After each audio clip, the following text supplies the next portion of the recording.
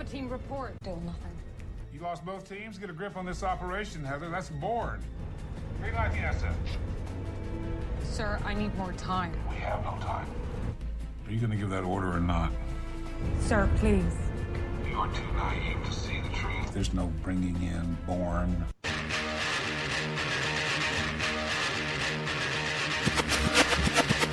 We will defend these police officers.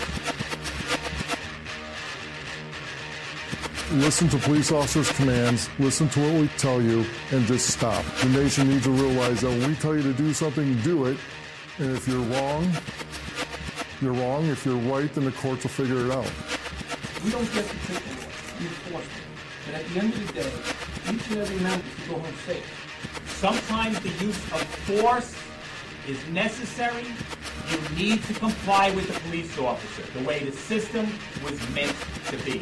Comply with the orders of police officers. Resisting arrest is a real and dangerous crime.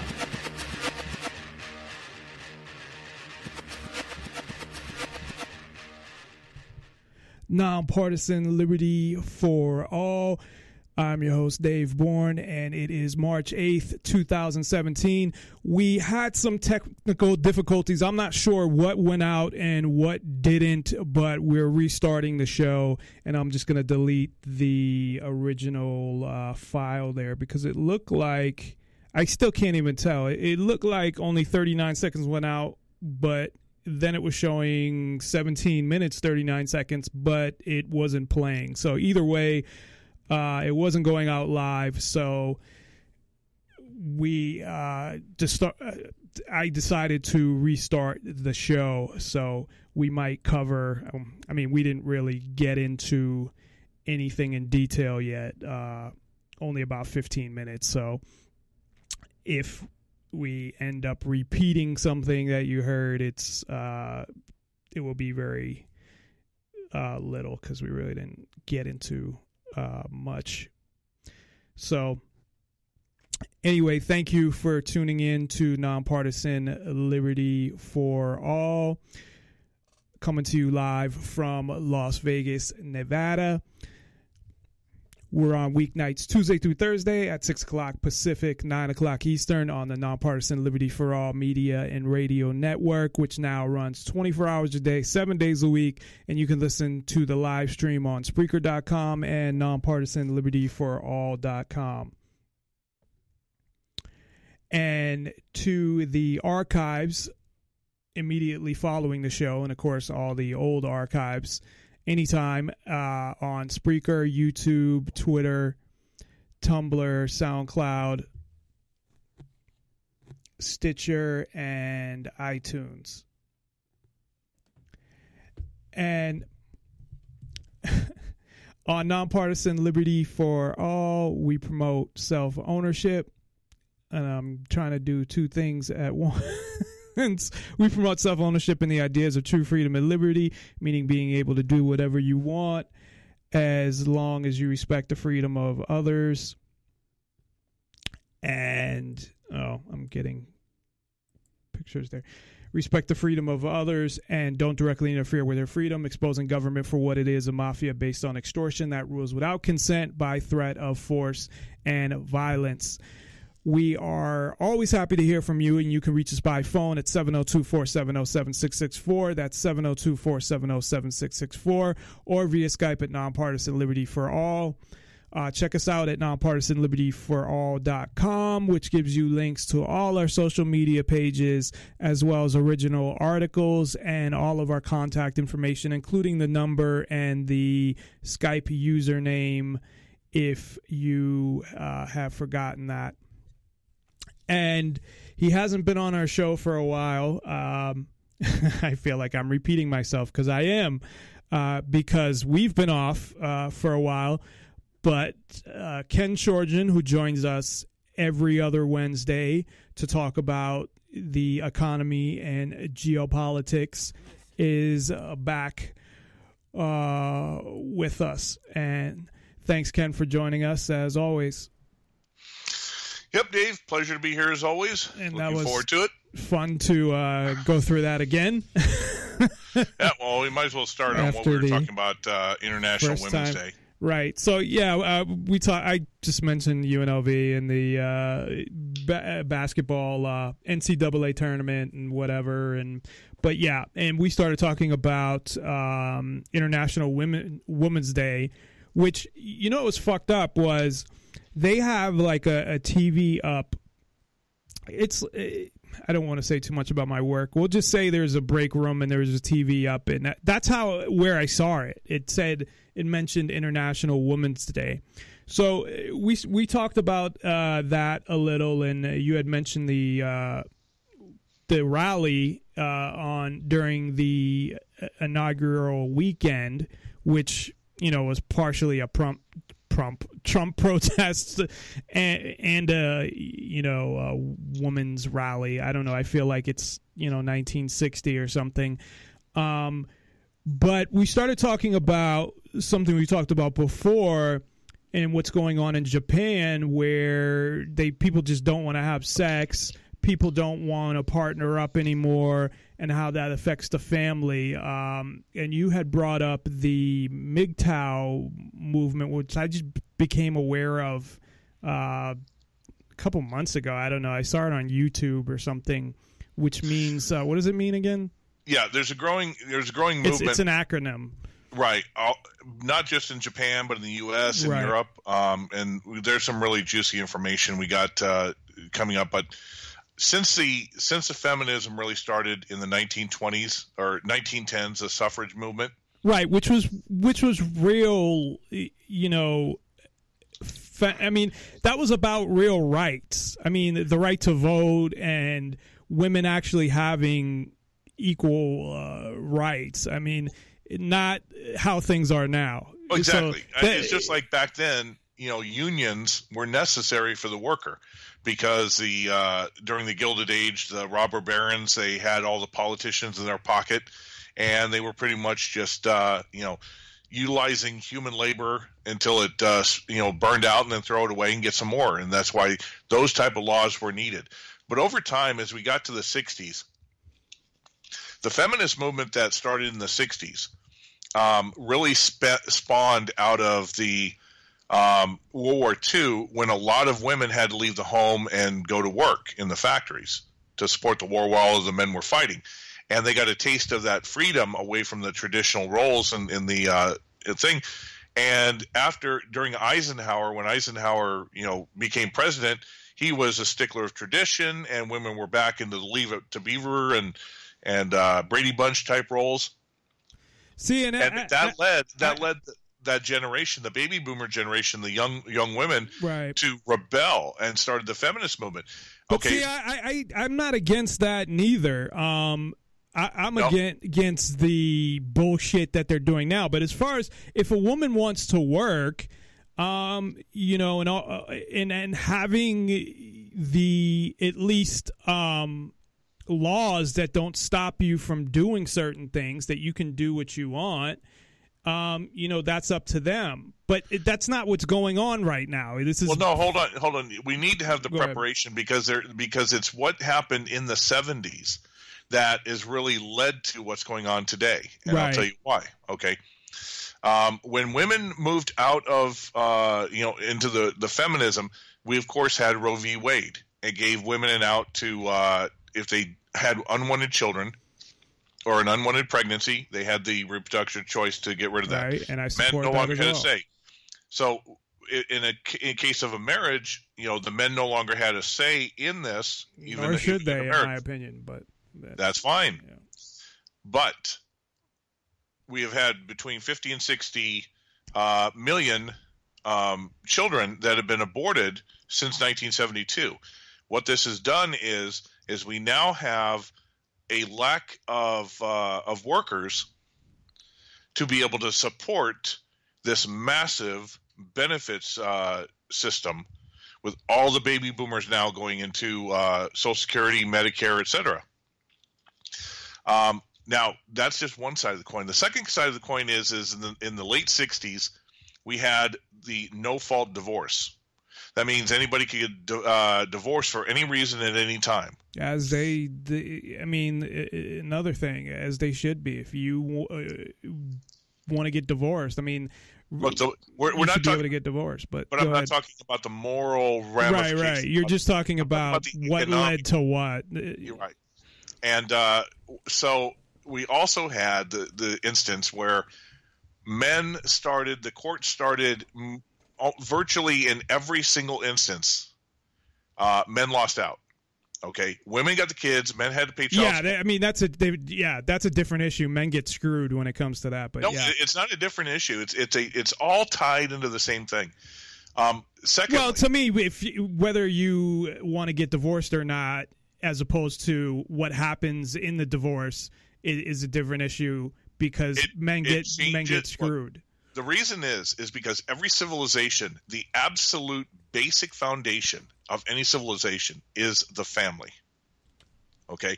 Any nation that has destroyed the family, that civilization has gone from the earth. Okay? We used to have nomads who were clans, whether it was in Scotland, whether it was the Arabs in the hijab, it doesn't matter. Everything was based on family, and even in the farms, the family stayed in one place. They worked. They all supported that nuclear thing. The second thing about the women going en masse into the workforce is it suddenly took away a lot of jobs, good paying jobs that men used to have to be able to support a family. Well, a lot of that too. I mean, if you look at inflation and stuff like that. And we talked about how at one point you could have a family where one person worked. You can't even have that if you want that anymore. That's a fucking issue.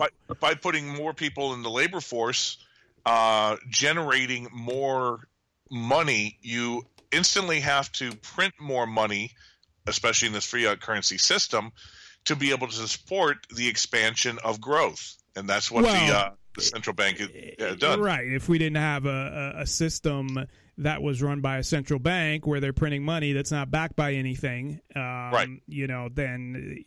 Now, that's one side. Right. The second side is over time, okay, the fact of the matter is since 2008, there are now more women in the workforce than men. When all these layoffs took place in 2008, the vast majority, because a lot of the positions that were lost were in construction, were in more rigorous industrial manufacturing, which had predominantly men, the banking, the medical, medical and education, which is predominantly women. Those all expanded over the past 10 years. And so women, pretty much, there are more women working than men. So that right there takes away any incentive of men to get married and have a family because their traditional intrinsic role of providing is no longer there. Secondly, as I said, with the courts setting the laws pretty much in favor of women in almost 85 to 90% of the cases, 60% of all marriages now end in divorce, period. 70% are triggered by women. So the men have been asking the question, what benefit at all is it for me to get married? And from this has risen in the West a movement called MGTOW, men going their own way. Well, that's more than getting married. That's not even having a committed relationship. That's just going around going around fucking everybody. Yeah, but that's not the purpose behind it. The purpose behind it is men no longer have in this society. I understand the reason why. They no longer have the traditional role in society to provide and take care of a family. So if they don't, then they are spending all their money, their resources, and their time focusing on themselves. Okay? And because women also no longer have to follow the traditional role of getting married in their 20s and et cetera, women have this freedom that during that time they just sleep around with anybody, move from one partner to another. It's called monkey branching. Well, that is a person's right But well, we're not talking right here. I know. We're talking. You're talking about how it got to how it is. Choices, right? And so what has ended up happening is that women now have not wanted to have children until their middle 30s to 40s, and they're finding that they're also, because there's an instinctive thing in society, and this is absolutely true almost 100% of the time.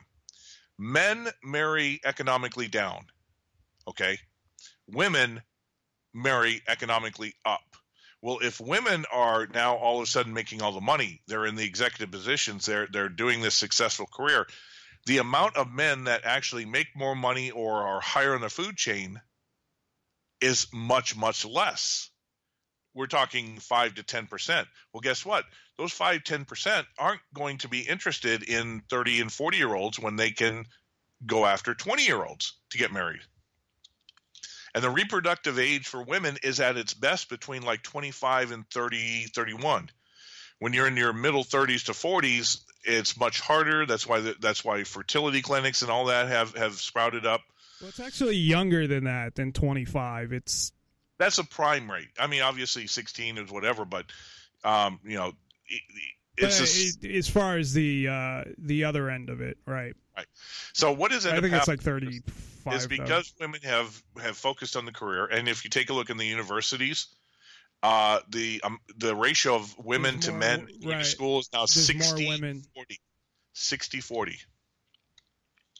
Okay, so men aren't being able to provide. They're not interested in marriage because of the economic standpoint. So what does that do? Now all of a sudden we have a decline in birth rate, and the decline in birth rate has actually started in the United States since 1972, aka when the feminist movement really hit its stride. Right now we are at 1.85 births per woman, and you need 2.1 to sustain a population as it is.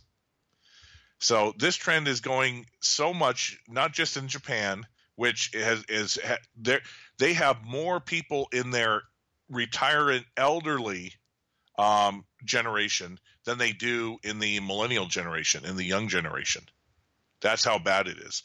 But now also one of the other things though is you had people that had kids had a lot more kids. If you look at the baby boomer generation, a lot of them, I mean, both my parents had 4-kid families. You don't see a lot of even people that have kids having more than like 2 kids. Well, it's two things. One of the reasons for that, though, is financially you can't afford to have four kids. Exactly. Part of it's financial because the devaluation of the dollar has gotten so bad. Right. Secondly is the more higher up you go on the success ladder, the more hours in that you are dedicated towards your job. Well, yeah, and the other thing is you cannot raise 4 kids if both parents are working. You just you can't. They think they can by putting them all in childcare, and then but that's not really raising your kids. Well, yeah, but that's the mentality. Right. See, we are in a selfish mentality. Okay. Well, usually the people that have 4 kids are on welfare and they're sitting at home. So the baby boomer generation was not necessarily the me generation, the self gratification, but it was the rebellion against the tradition. Then the 1980s Generation X was the Wall Street generation. Greed is good. Try to get as much money as possible, and then Generation X is definitely the me, self-gratification, safe spaces, snowflake, etc. It's interesting, the generation that's coming up now, that's like the true millennials who are about 14, 15, 16 years old right now, they are actually more towards the old traditional ways. Most of them are conservative. Most of them are not activists, and they are paying attention to not the indoctrinations that the mainstream gives them. I thought they're not even millennials because I thought, millennials. They're more. Yeah, it's got to cut off somewhere. So I guess they're the end of the millennials then, because the millennials supposedly are like what, like 1982 or something.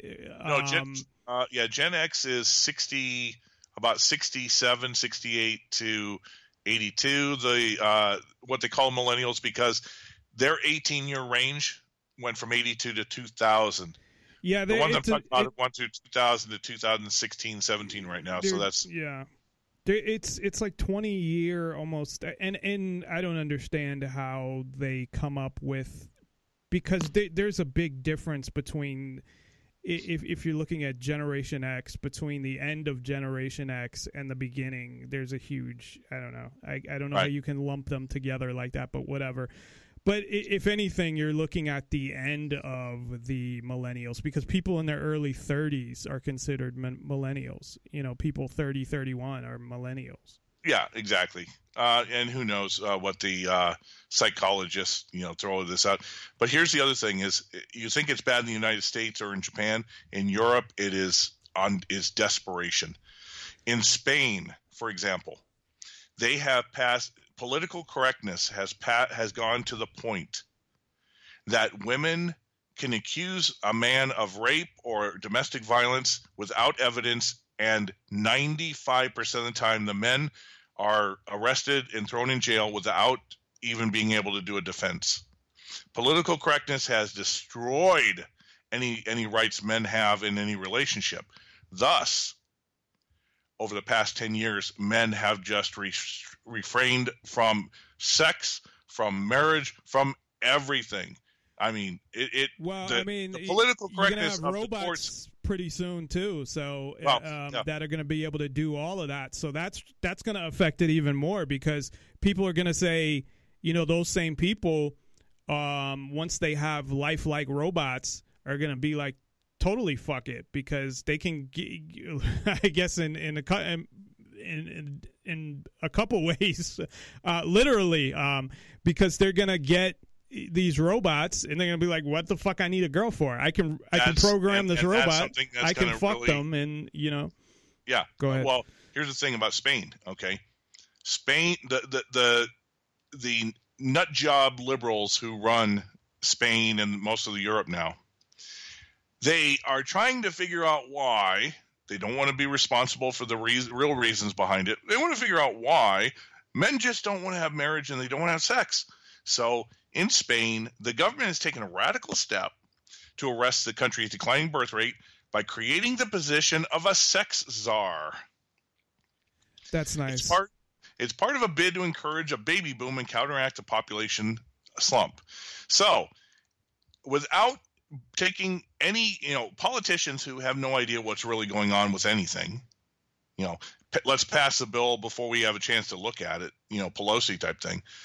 This is the problem, is that this political correctness and this rise of feminism and this degrading of men in society has led to the point where men don't want sex, don't want marriage, and the government never even bothers to see the fundamentals behind this. So instead, they're going to do posters and ad campaigns to try to get people to have sex, and men aren't buying it. Something else that's happening. It's something that the government should be involved in. Period. Oh yes, it should. Because I don't believe the government should fucking exist. So, no, they shouldn't be governing. And first of all, I don't think when it comes to morals and morality and things like that, that the government has any business being in that. Now, it's their fault because of, you went over some of the reasons, but there's things like the financial aspect and the financial side of that. And a lot of it is a lot of the laws, whether it's the welfare and inflation and all of these things. So never mind even people wanting to work, because I think that's obviously their right. But when it comes to all of these regulations and central banks and all of that type of stuff, and welfare and women not wanting to, get married because they're going to lose part of their welfare money and shit like that. So, and here's two other stats. In Great Britain, as of 2 years ago, more children are born to single mothers out of wedlock than to married couples. In the African American communities all across the United States, on average, 79% of children are born out of wedlock. Right. It's the need for a man, the mentality of the need for a man in any marriage that is moot. It's none. It's gone. It's this indoctrination plus the fact that the government got involved with taking care of. Again, that's the thing. They shouldn't be involved. Period. Either way. And now, of course, again, I don't believe that they should be involved in anything. I don't think they should fucking exist. But either way, that's not something they shouldn't be involved, period. Because you're right. They've gotten involved. They got involved and started it in so many different ways. They got involved from indoctrination as well. Like with political correctness now. So they got involved on so many different levels. If they totally left it alone, and some women went to work and some women didn't, and things would work themselves out.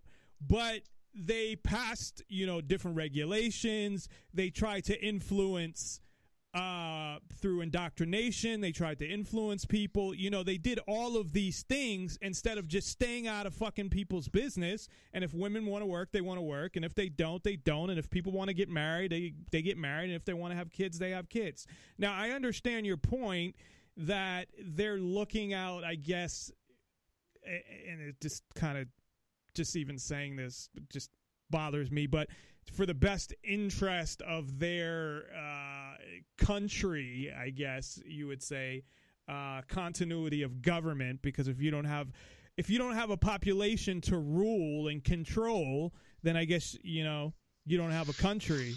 Yeah, but it's not just the government. There was a T-shirt created in Florida back in 2003 with the subject of a campaign against violence against children, okay? But really it was about violence by children against other children. The T-shirt said, "Boys are stupid, throw rocks at them." And guess what? That later became a book, and that book is now part of the curriculum of 23% of all schools. Where do you think, and there you go, and who controls the schools? Where do you think these things are coming from? Who controls the media? I mean, all of these things is what in my opinion, I call them the powers that be, is what they want to happen. So it's not like somebody had the idea and they did it all on their own. You know what I mean? It's all goes back to indoctrination by media, by government, by all of these things is what I'm saying. The change in the culture. The government gets involved in the culture, whether people want to recognize it or not. And they definitely do through the media because, I mean... But in reality, the government is simply a tool that people, humans use, okay? The Obama administration thing. Obama was indoctrinated by what is known as the Clive Pivens movement, and the Clive Pivens, they were two university professors. It's not Clive Pivens. It's Cloward and Piven. Cloward Piven. Okay. They were two university professors who wrote a book that the way to bring about communism is to saturate the welfare system so great that you destroy the economic system. And one of their leading sycophants was Barack Obama. And sure enough, look what he did. He doubled the national debt. He pretty much, destroyed any type of economic growth and made everything this one big welfare state and tax state and healthcare state. And look at our economy now. Now, he's not the only one, okay? And both sides of the thing did it.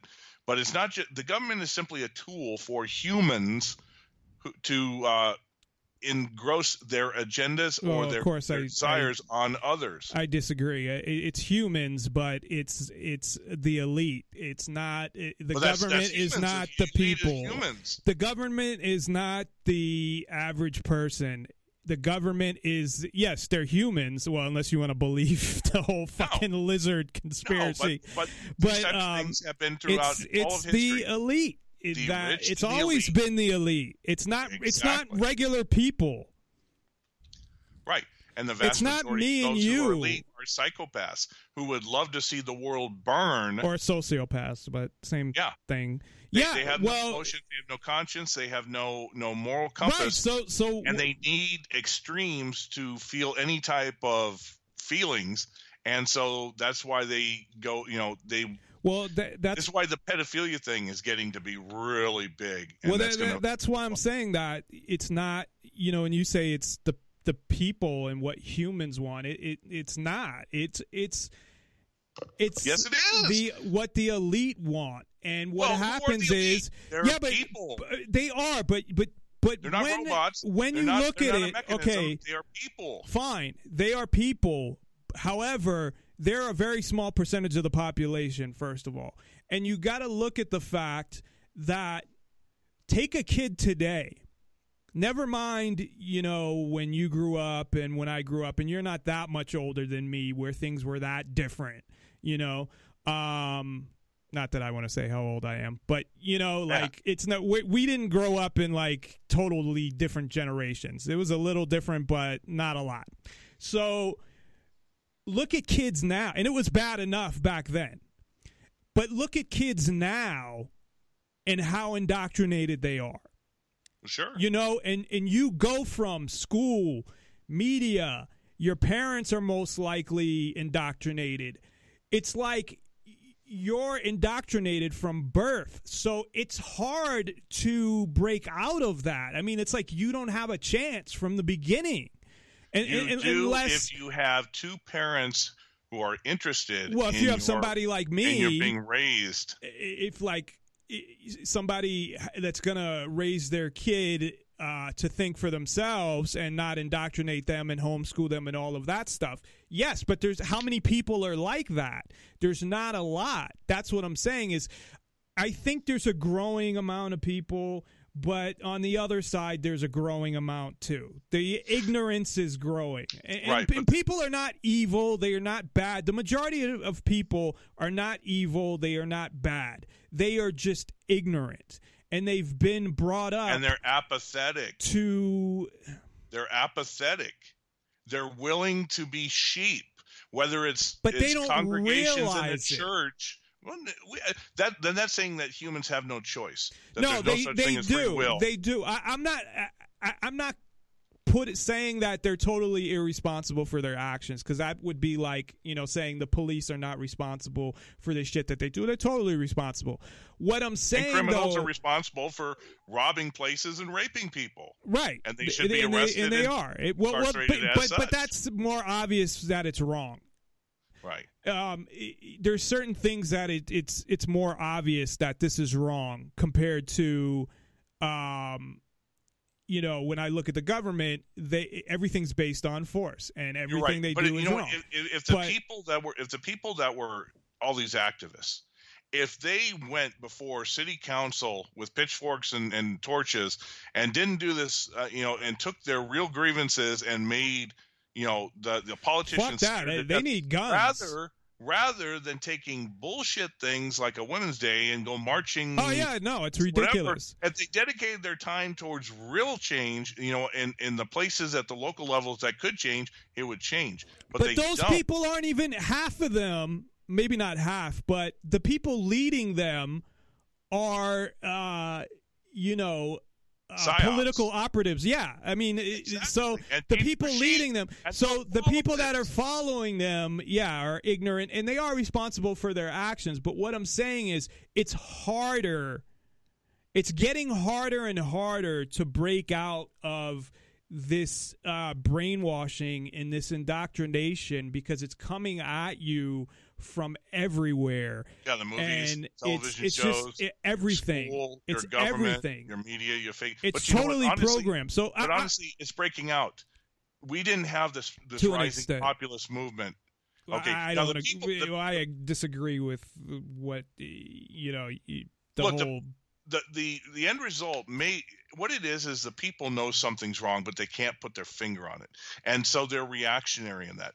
Brexit, the rise of Marine Le Pen in France, right wing, the rise of Syriza when they took over Greece, the rise of Geert Wilder, who has been arrested 3 times for hate crimes for blaming the the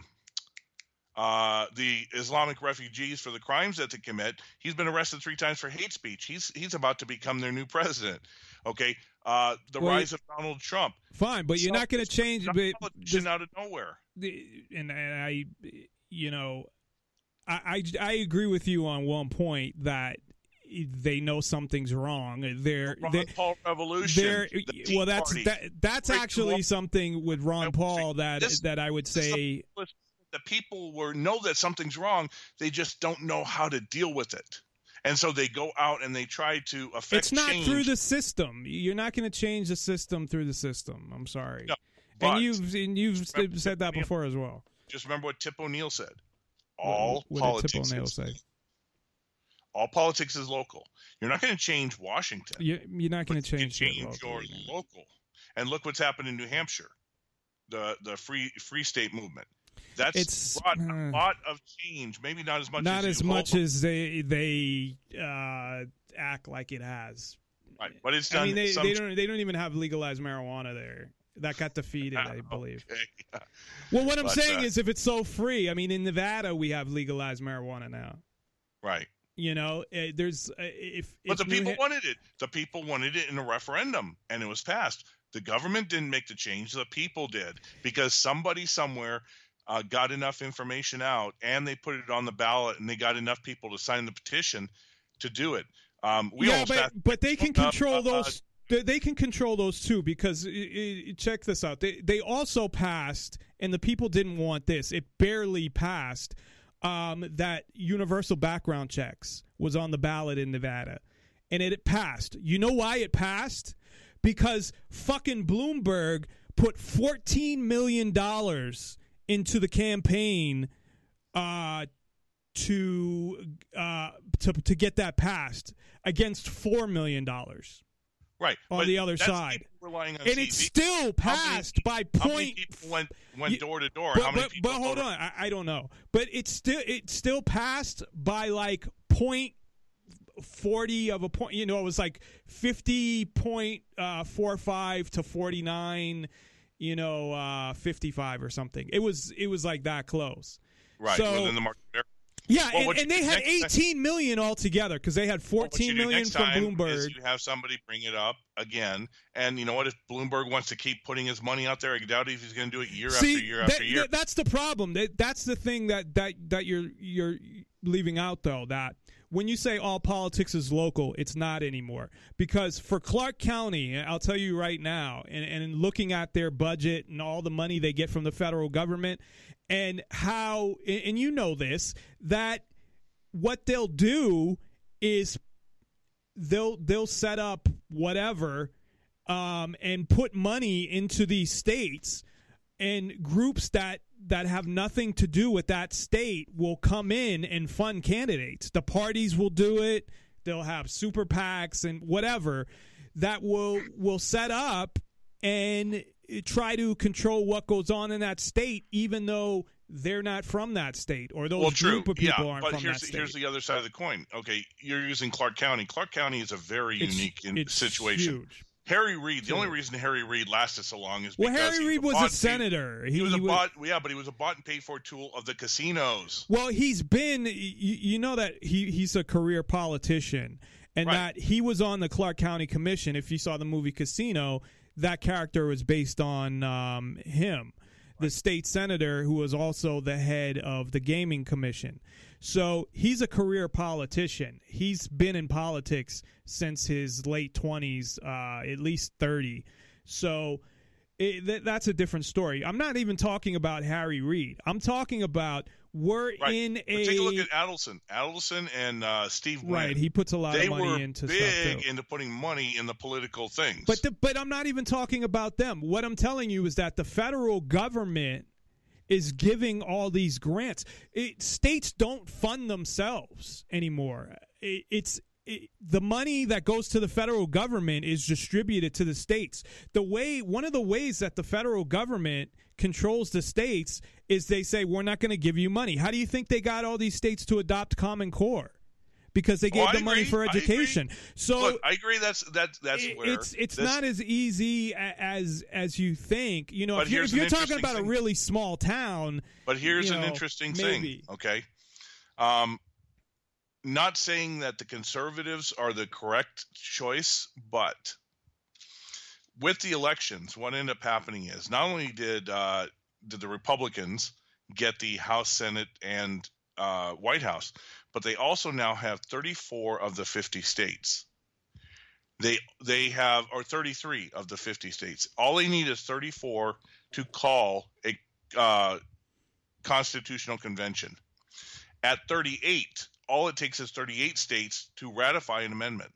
Now, every single amendment that has been added to the Constitution has all come from Congress, and the states simply ratified it.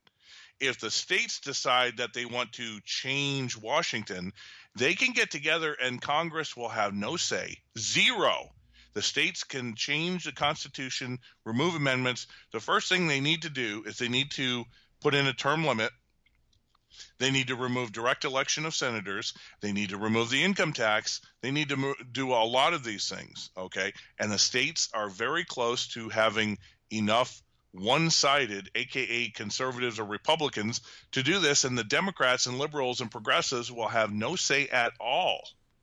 That is significant, and this is rising because the state of Tennessee just passed a bill in their legislature waiting signature to put forward to all the governors to call for a constitutional convention. You know when the last constitutional convention was? 1789, when they went from the Articles of Confederation to the Constitution. It's never been done in 253 years since then. Great. Then you'll have Republicans who will add a bunch of, repressive fucking amendments. Either way, whichever party you go to, they're taking away freedoms. You're getting fucked either way. It doesn't matter. That's why I said it doesn't necessarily mean that conservative Republican is right. No, I'm saying I don't want a ruler. Is my point. I don't want people ruling over me. No, I don't want a ruler. I don't want somebody ruling over me. 329. Having somebody tell me that they own my body and I can't put what I want in my body because they own it as far as they're concerned, and they own everybody as far as they're concerned. I do not care if everybody in Congress is great and they're the best people. It doesn't matter. The problem with government is you could write and obviously this happened. It failed. If you believe the Constitution stood for freedom, which I don't, if you actually believe that, now the Ninth Amendment really got screwed because the way I interpret the Ninth Amendment is actually that you can do whatever you want as long as you don't hurt anybody. Because the Ninth Amendment says just because we didn't say you can't do this doesn't mean you can't do it. The problem is once you give somebody power over you, you're giving them the power to do things that you can't do. And you're turning that over to them. And they're going to take more and more power. It doesn't matter what you start with. In 1860, a group of states thought they could do the same thing, and because they saw the creeping rise of federalism, where the central government was taking power away from the states, they tried to rebel. Well, that's against the federal government. Kicked. It's still a state that was run by rulers. So that's not the same thing. Well, yeah, but let's get out of fantasy land where we're not going to have fantasy rulers. Land. Show me a government in the reality. history of the world that's never had a dominating governor. Never in the history of the world. Even if it's a small clan, there is still a clan chief. That doesn't mean that it's right, because you cannot deny the fact. Okay, look. You cannot deny the fact. Hold on. You cannot deny the fact, right? This is a fact that government is based on the threat of violence. It's bottom line. Government is based on the threat of violence. Well, yeah, but all government it comes from the barrel of a gun. Yeah, exactly. Who has the fortitude to point. Government has no real authority. But hold on. Government has no real authority. Even Washington said, this is according to Larkin Rose. I didn't actually look up the quote. But I take his word for it because I know he's well researched. I don't remember the exact words, but it was something to the effect, and he named a bunch of people. Washington said that the people should have the amount of arms that the government has. Because if you want not checks and balances, but a, what do you call it? Well, actually, yeah, if you checks and balances, really, because basically there are no checks and balances because it's all government. So government can do what it wants, and you can't stop them. The people don't have any power because government comes from the barrel of a gun. So unless you have a gun to match that gun, you cannot stop the government from infringing on your freedom. But we do. We have the Second Amendment. It's just a piece of paper. Really? We do. To an extent. No, where does it say in the Second Amendment that you need a background check and you can't be convicted of a felony? But if a government But that's what the law is, though.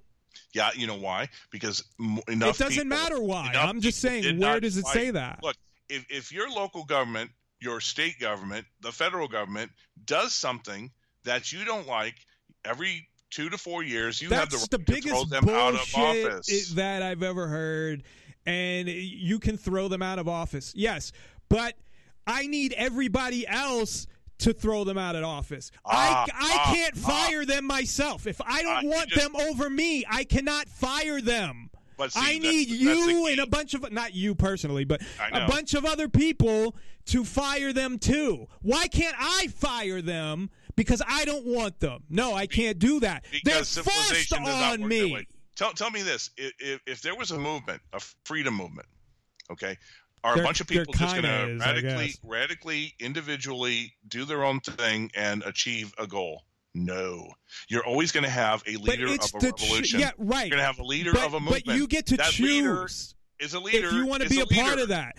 No, but you get to choose whether you want to be a part of that movement or not. You get to see. That's my problem is consent, and that's why they call it a voluntarist, where you enter into contracts because you want to. There is no contract with the government. I was just born here. I can't go anywhere because governments have taken over the whole world. I don't have any say. I cannot get anything done. If I want to get something changed, I cannot get something changed. Okay, and you have to. We live in an oligarchy, and you know that because again, you know all of these things as well. And the fact that, and you've even said this before, that we've gone too far. Now I know you're talking to be able to change things through the system. Now you're talking about local stuff, so I know you differentiate that, but yeah, I mean. The problem is that, one, you cannot stop the government. So if they wanted to, and they've slowly taken away certain things within the Second Amendment. I mean, they have a gun registry. Did you know that? People, Adam Kokesh is in a gun registry, like a child molester registry. Right. And he made a choice.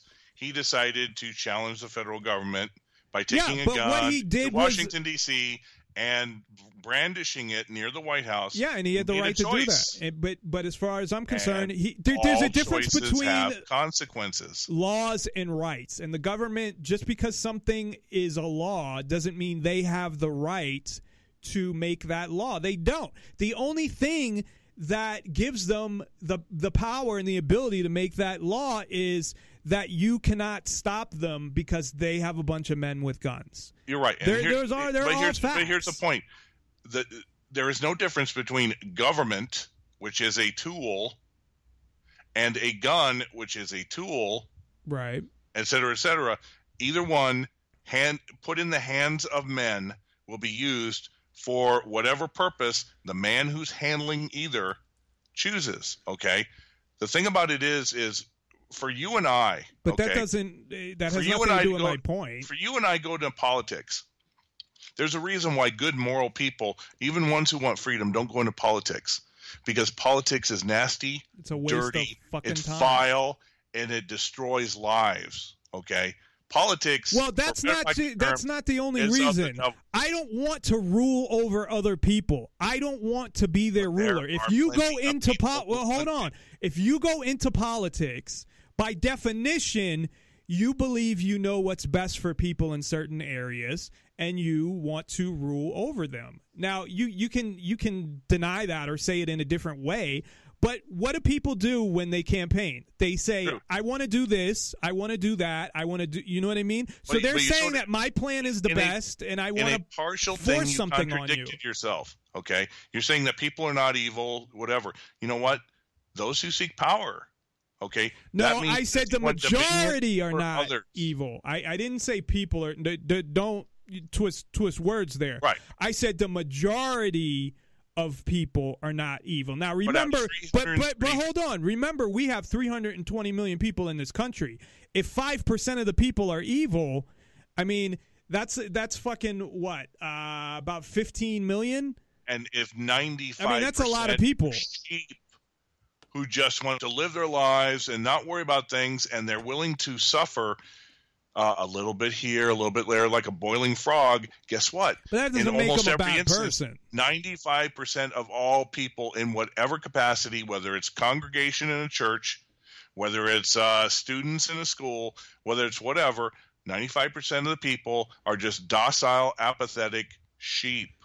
And they're easily manipulated. It doesn't make them a bad person. Wait, hold on, because we're talking over each other. But that doesn't make them a bad person. It just makes them ignorant. No. I'm not saying bad. Okay, what I'm saying is okay. Here's a question. I agree with you. Here's a legitimate question. Okay, go ahead. If you had a family and you were homeless, and you had no money, and you had no hope or future, whatever, would you continue to seek out ways to do it legitimately, or would you go down and steal if you had to? Oh, no. I mean, the way but you got to talk about, you don't know about a lot about my past, so. Okay, situations in life. I'd sell drugs. Okay. I sold drugs when I was in high school. And that should be legal, so I don't even think that's bad. I'm not saying it's morally wrong or morally right. What I'm saying is, and you know what?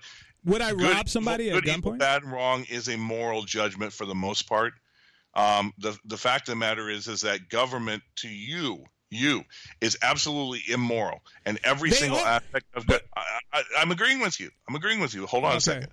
Every single aspect is immoral to you, but for the vast majority of the people who are worried about safety, security, and they don't have the fortitude themselves to take care of their own safety and security, and are deeming it to a public official or a politician or a government to do it for them. Okay, that's the thing about it is it's not necessarily that people have to be evil. It's just they're apathetic, and they either won't or can't do the things necessary for absolute freedom to take care of themselves. Well, a lot of that in the Wild West, we had before the territories became states. Okay, you had a roaming marshal every once in a while. You had a sheriff in a town who would maybe call a posse from some good people, but for the very most part, it was as close to anarchy as you could get. And you know what? The blood ran for miles when people did not have any type of lawful mandate or direction. But again, there's the difference between still having, like, the group that I talked about, Dale Brown, the Detroit Threat Management Center, which is a private. He doesn't even like to be called security. He has a word for it, but they protect people and keep them safe. Right. So, right now, obviously, you have a police force that has a monopoly on force. And as opposed to, okay, they know you can't fire them. I mean, individual cops can get fired. But you cannot say, okay, you guys treat everyone like shit. Your customer service sucks. I want to go hire somebody else to protect me. Plus, they don't protect you anyway. They get there after the crime has been committed. Maybe they catch the person. Maybe they don't. It depends what the crime is. Usually, if your house is broken into, you can forget about it, unless you're somebody that's pretty important. But the point being that, one, I'm not saying there is any utopia. There is not. It doesn't exist. There is no, utopia, whether it's, anarchy and I don't even like the word anarchy because you have a lot of people that are more socialist that want anarchy. So I just say that I believe in, you should be able to do whatever you want as long as you don't hurt anybody else. But there are other ways that are voluntary to handle things, that entering into agreements. And I don't have all the answers, and neither did the founding fathers. Didn't have all the answers neither. I mean, they wrote one document that isn't even really that long, and that was part of the point. Yeah, exactly. And that was the thing is the reason the Bill of Rights came in there is because most of the states still want to do the Articles of Confederation. And if you take a look at it, it's kind of interesting because most of the states were founded by different segments of the population. Pennsylvania by the German immigrants. New York was mostly Dutch / yeah, it used to be British. Controlled by the Dutch initially. It was New Amsterdam. New Amsterdam, yeah. Right. And so each of the different states had a different culture and a different thing. Pennsylvania, the Quakers, the governor at the time that the Constitution came about was a Quaker. And I'll tell you what, the moral strictures of virtually a theology in Pennsylvania was huge. Okay. So this was an interesting – in Massachusetts. That was one of the reasons why Articles of Confederation failed. Well, that's what they say, that they failed. They had individual states doing their individual things, but they didn't work as a cooperation very well. Right, but that was failing to them. There were 13 different types of money, and that if you didn't have that cooperation, you were easy pickings for Britain and France and whatever to come, pick you off. Well, Franklin had said, if you remember that, I don't remember the exact words, but if you trade freedom for safety, you don't deserve to be free or safe. It was something to that effect. And that's essentially what people are doing. And in your example that you said earlier, a lot of people, they have different priorities.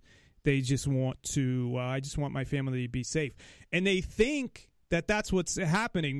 Their ignorance, they don't see that a lot of it, like with terrorism, for example, that they pass all these laws that take away a lot of freedoms, that the terrorist groups are created by the U.S. government in general.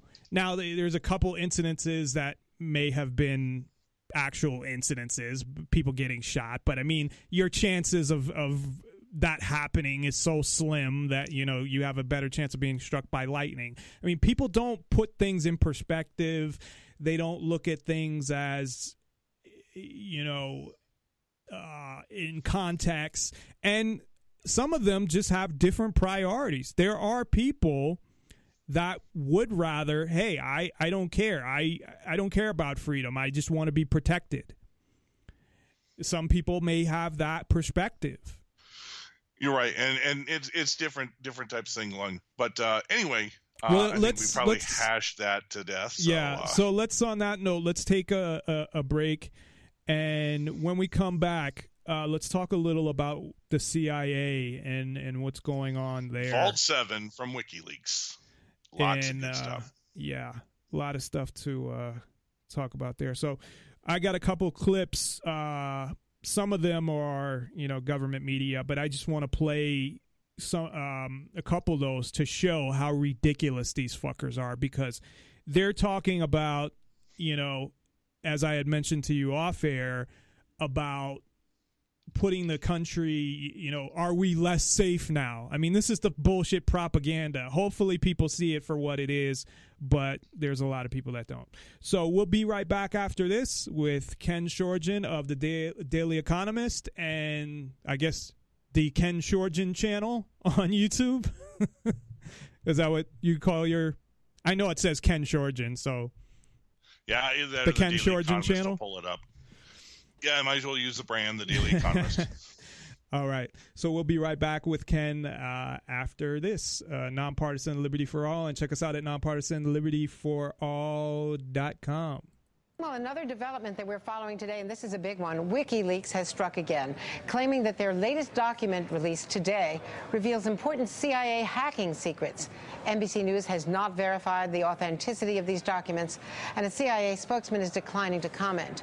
Retired four-star general and former CIA director Michael Hayden, also former head of the NSA, is a principal of the Chertoff Group now, and the author of Playing to the Edge, American Intelligence in the Age of Terror, now out in paperback. Well, General Hayden, it's great to see you. We could not have a more perfect guest today to talk about all of this. We are not going to go into the details of what WikiLeaks is revealing out of caution and because we have not authenticated them, but just in general, let me ask you, how damaging is it? Well, if they appear to be what they are, right. What about this continual leakage from WikiLeaks, this document dump? And this could be, depending on what assessment we make, could be one of the most dangerous and damaging of them all. No, you're right, but Andrea, I just know what I'm reading and reading very quickly and frankly not a whole lot of detail, and I do reflect the agency's comment that they aren't going to talk about this and this has not been confirmed.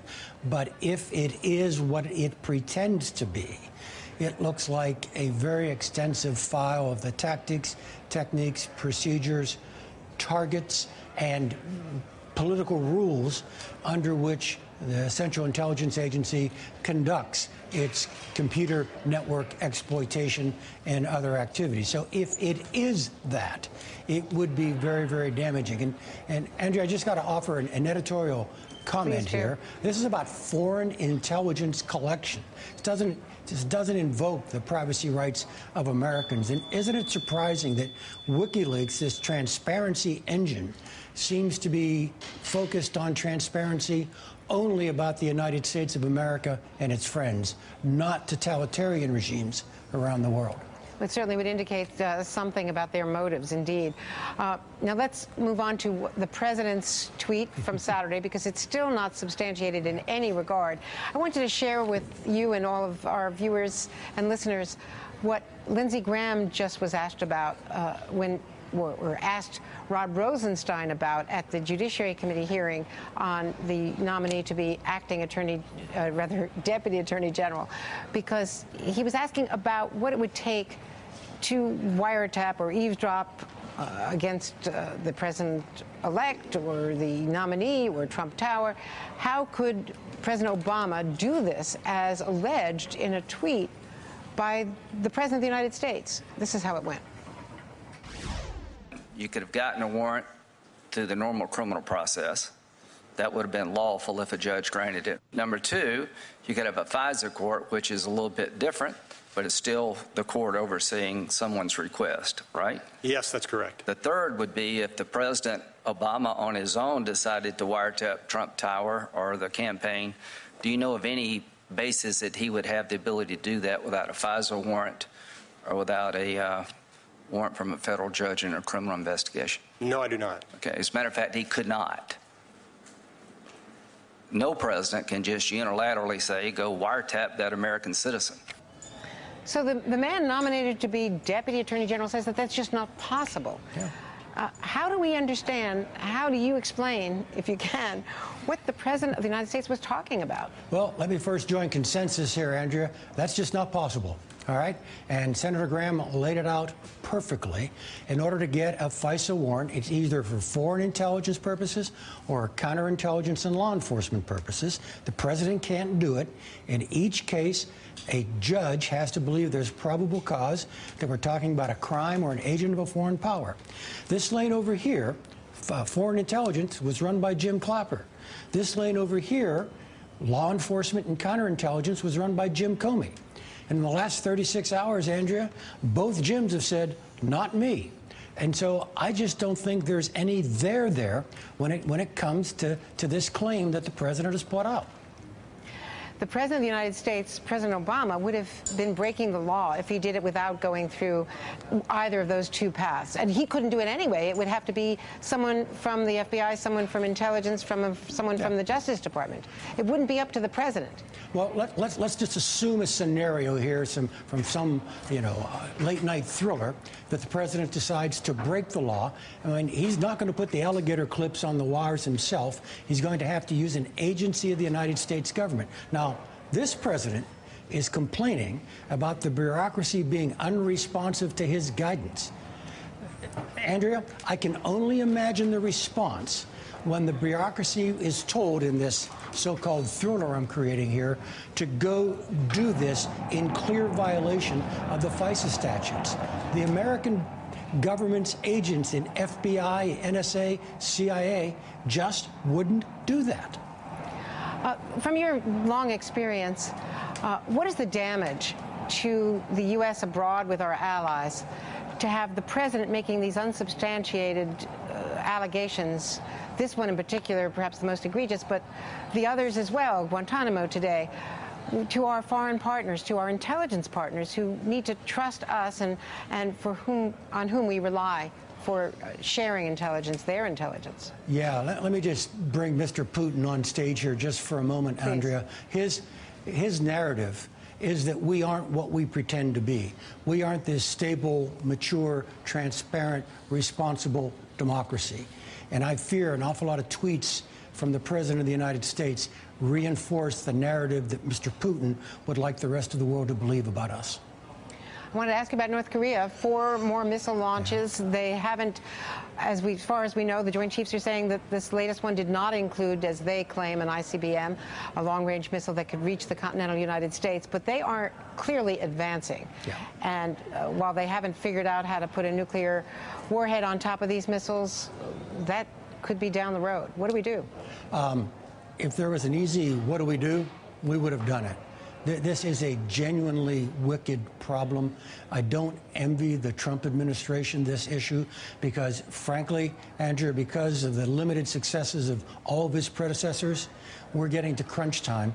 Probably within his first administration, the North Koreans will have a rudimentary, indigenously produced ICBM with a rudimentary, indigenously produced nuclear warhead, probably capable of reaching the American Pacific Northwest. It won't be a high-confidence weapon. They're going to have lots of problems with launch, separation, fusing, hardening, miniaturization, and so on.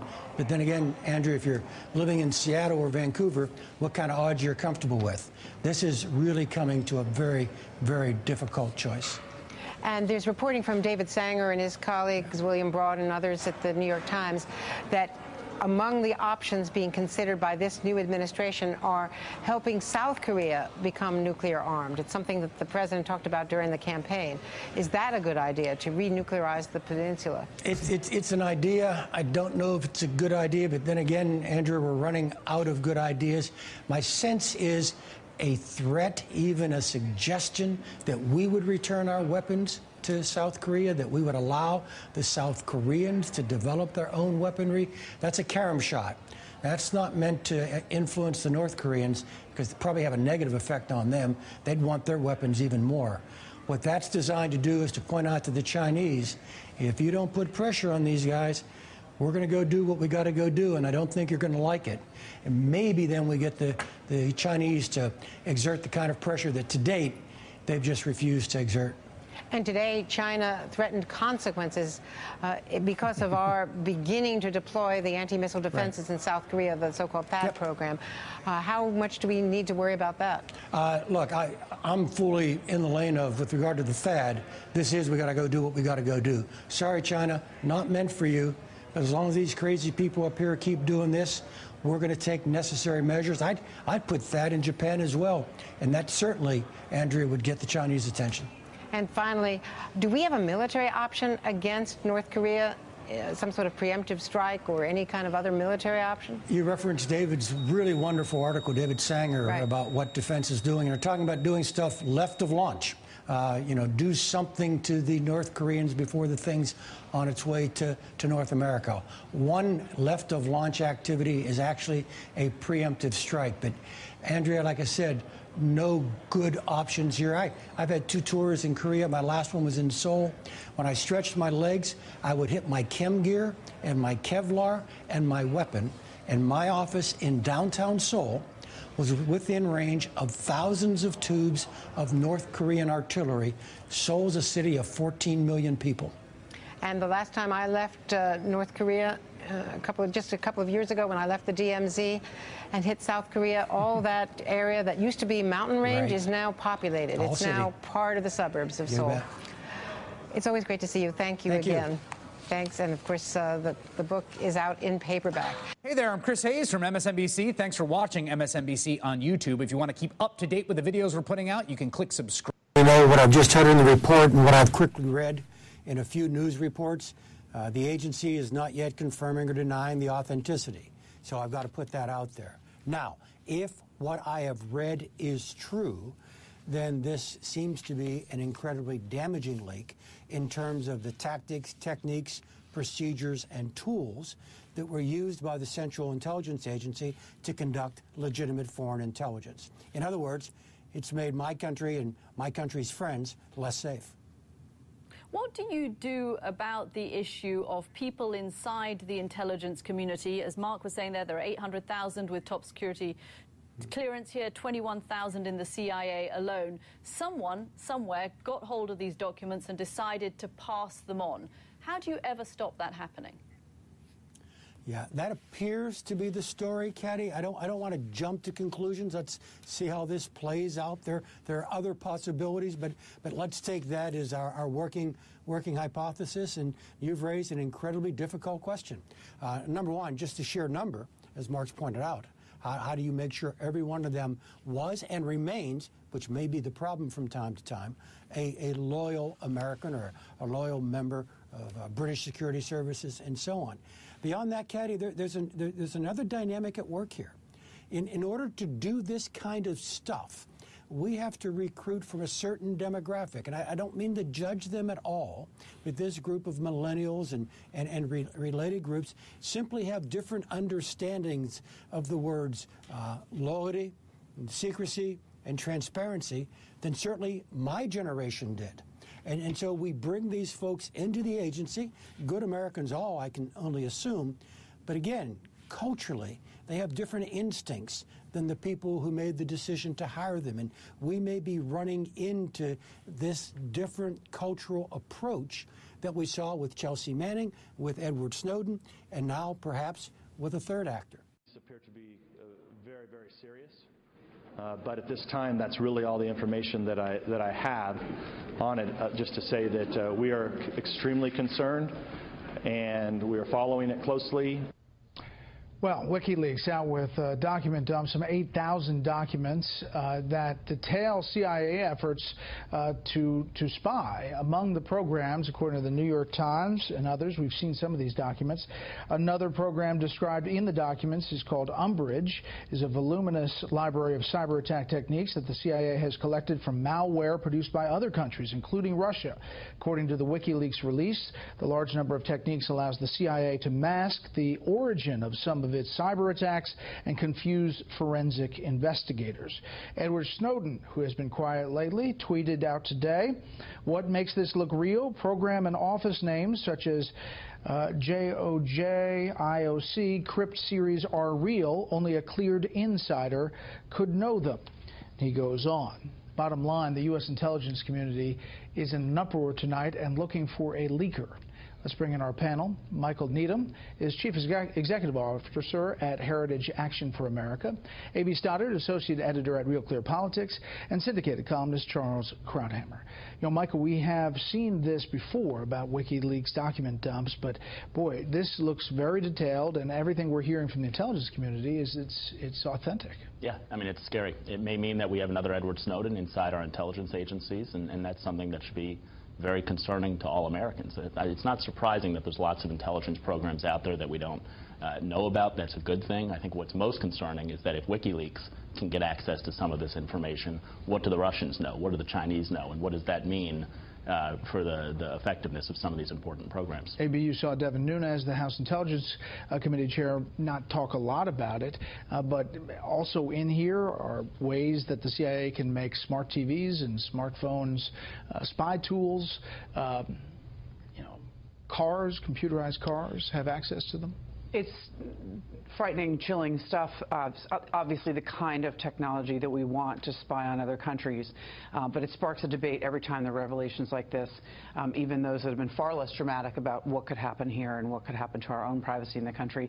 It really is staggering how much the Snowden revelations and these types of revelations set us back in terms of revealing our sources and methods, set us back with our adversaries and our work in intelligence around the world. And there was so much. We lose 10, 15 years of work at a time, an incredible amount of resources. And Charles, obviously Trump supporters, their eyes perked up when they saw the cloaking of hacks that could be blamed on Russia that were really internal, and obviously people saying, what does that all mean? But bottom line, it's a serious breach.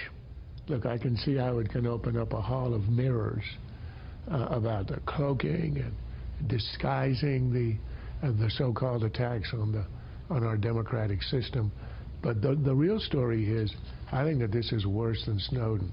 It's one thing to disclose names and places and even operations, but once you're describing the sources and methods, that's the key to what we do. And you've got to wonder, all the energy that we spend on the vetting of, I don't know, Yemeni nationals trying to get into the country, ought we not be spending a bit more of our time and effort on the vetting of contractors? Snowden was a contractor for NSA. Presumably this person who's leaking or persons were contractors for CIA. This, I think, is our greatest weakness. AB is right. We could have lost a decade of this. But I will commend the CIA for one thing, their creativity in code names. Umbrage is a beauty. And we should point out that U.S. intelligence officials tell our own James Rosen that they had a lot of very high-tech security measures that they're trying to figure out how that was all breached at this moment tonight. Let's take a listen to Sean Spicer answering a question about the president's talk about wiretapping today. If he's sitting on this information that he found out, he's now directing or asking or recommending that the Intelligence Committees look into this.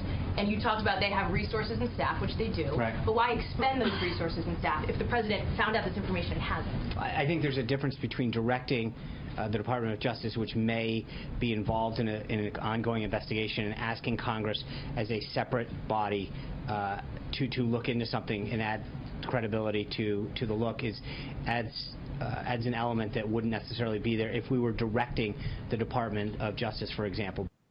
Michael, your thoughts on this as we continue to kind of get the reverberations from the weekend tweets? Right. Well, the whole wiretapping story depends on what the truth is, and that's why I think it is prudent to have the investigation to get the facts out there. Obviously, if the relationship between the president and Russia is anything near what the left alleges, that would be horribly concerning. I think it seems somewhat fantastical.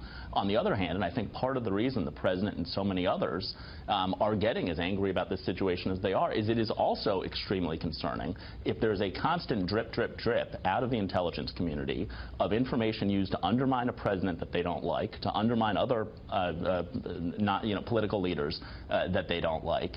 And that's not what America should be about. And so I think it's important for us to get the facts. The facts will tell us what's going on here and what's at fault, and that's why I think that some sort of investigation is important.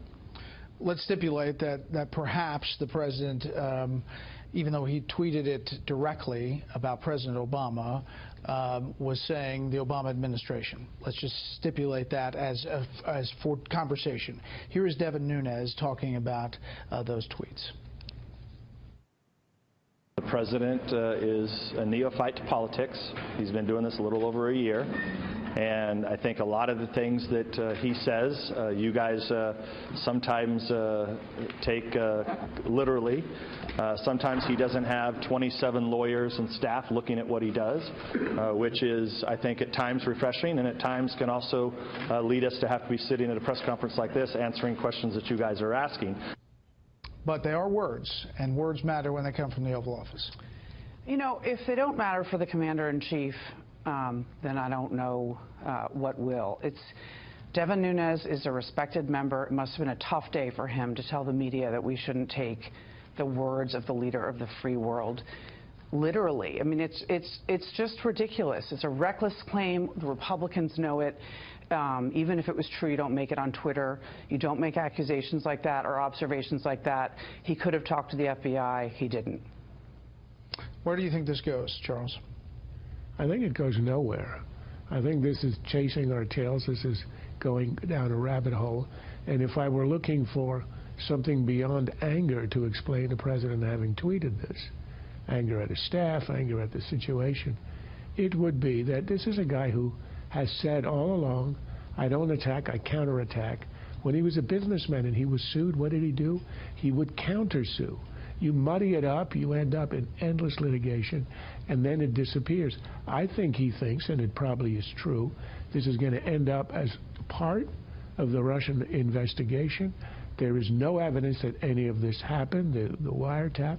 On the other hand, there is no evidence yet that there was any attempt or collusion of the Trump campaign with the Russians. So we have a double investigation with no evidence. This, I think, we're going to look back on a year from now and think, what the hell were we doing? Final thing, Lindsey Graham, one of the president during the campaign's biggest opponents, senator from South Carolina, was at the White House today, and he had lunch with the president, said, I had a great lunch meeting with President Trump today. He is strongly committed to rebuilding our military, which is music to my ears. President Trump is in deal-making mode, and I hope Congress is like-minded. How good was the meeting? I gave him my new cell phone number.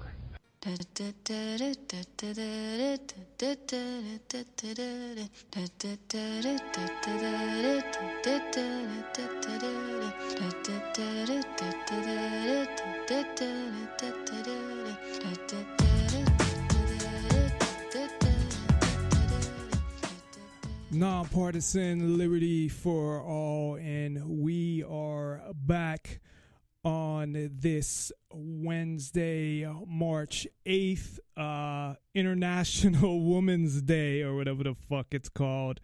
And we are here with Ken Schortgen of the Daily Economist, dailyeconomist.com. Also, you can find Ken on YouTube. Search for Ken Schortgen or the Daily Economist. You can also find his links in the archive of the show after it is created, or in the show event on Facebook. So, Ken, I don't know if you heard the clips there. Did not. Okay. But yeah, they went into two things. They talked a little about the tweet of the spying that Trump tweeted out, although he doesn't know how to spell tap. He doesn't know, but you're limited to 140 characters. So I know. I hate that. I hate when they referred to called him the leader of the free world. And I know they call the president of the United States the leader of the free world. I hate when they fucking say that. But anyway, and they talked about the the WikiLeaks documents, and they, as I was saying before the break, you have, of course, they talk to former heads of the CIA, so what the fuck are they going to say? But they're like, well, our country is less safe now, and we need to find people that are loyal. And I think, I don't know who it was. It might have been Comey, but one of these fucking former heads of the CIA started talking about how, well, in my day, you were loyal and all of this shit. And like, loyal? What about the CIA being loyal to the American people, and they're not supposed to even operate within the United States unless there is a caveat to that. They're working with another agency, but obviously they're not. And so, you know, just shut the fuck up, really.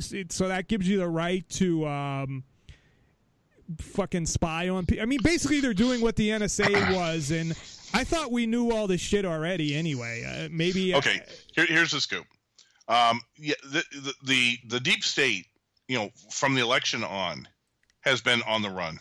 This is why they've been trying their best. This is why Obama has set up White House 2.0 just blocks from the White House to try to infiltrate and bring down Trump. The deep state got wounded with the election, but they're not completely out. And here's the thing. From what I've heard from people, I don't see that. Sorry, I don't mean to interrupt, but I don't see that being the case. And we'll have to wait and see. I'll tell you what. Look, have you ever seen in your lifetime the media, your own political party, I think it's everybody going against one single individual? I think it's all a fucking game. Well, I know. I think it's all a game. But you're cynical on that because you think the government's just one big, fancy show. But I mean, so do you, for the most part. I mean, look, I'm a pragmatist. Okay, I am not. I was for Trump more because I was anti-Hillary, and I was definitely not Jeb Bush. Okay, I don't have any great expectations that we're going to survive the economic financial collapse that's coming. So all this stuff that's coming is sort of moot. But the fact of the matter is, this WikiLeaks dump. Well, I think there's more that's coming than that. This came from individuals inside the CIA itself. Right. And this is stuff that's been collected over a long period of time, from 2013, 2016. So this is not just somebody who walks in with a pen drive, click, did a Snowden and was gone. Well, wait, hold on for a sec, just to clarify. So that's the date of the information, but could they have gone back and just retrieved information from that time, or you're 100% sure that they did it during that time? You know what I mean? Like, are you saying that that's the information ranges from what went on? What was it? March 2013? Did you say? Right. Here's the thing. One, you couldn't get. What WikiLeaks dumped? 8,700 that's pages? What I was going to ask. Is that 1%? Right. So hold on. So that's what's been released so far? Right. Is the dates you're giving? So yeah, so 99% of it hasn't been released. So it could be other dates as well. Exactly. Okay. And that's the thing about it is look, bureaucracy. Everything is compartmentalized. There's not just this one big database that you can stick a pen drive in and download everything. Okay. The fact of the matter is that I think there was more than one individual involved. I think there are those. You don't want to call them good guys in the sense that they're pro-American. They were saying but what it was I think a hack, though, right? Well, continue. Sorry, not necessarily a hack. Well, is that if you have the clearance and you have access to the information? No. But I'm saying, are we sure that it wasn't a hack from the outside? All the inferences that WikiLeaks has been given or been letting out is it's somebody from the inside. Okay. It could be a contractor.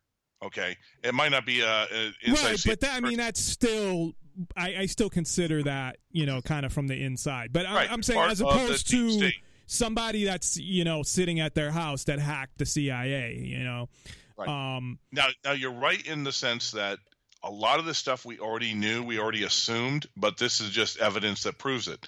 The key thing is some of the things you can tie together. I talked about in my podcast today, and you listened to it, and then I wrote an article on it, that a lot of the WikiLeaks revelations look like they come straight out of a Jason Bourne movie. We have the fact that Frankfurt, the U.S. consulate in Frankfurt, Germany, is a central hub for the CIA for all their cyber hacking in the Middle East, Africa, East Europe, and Europe.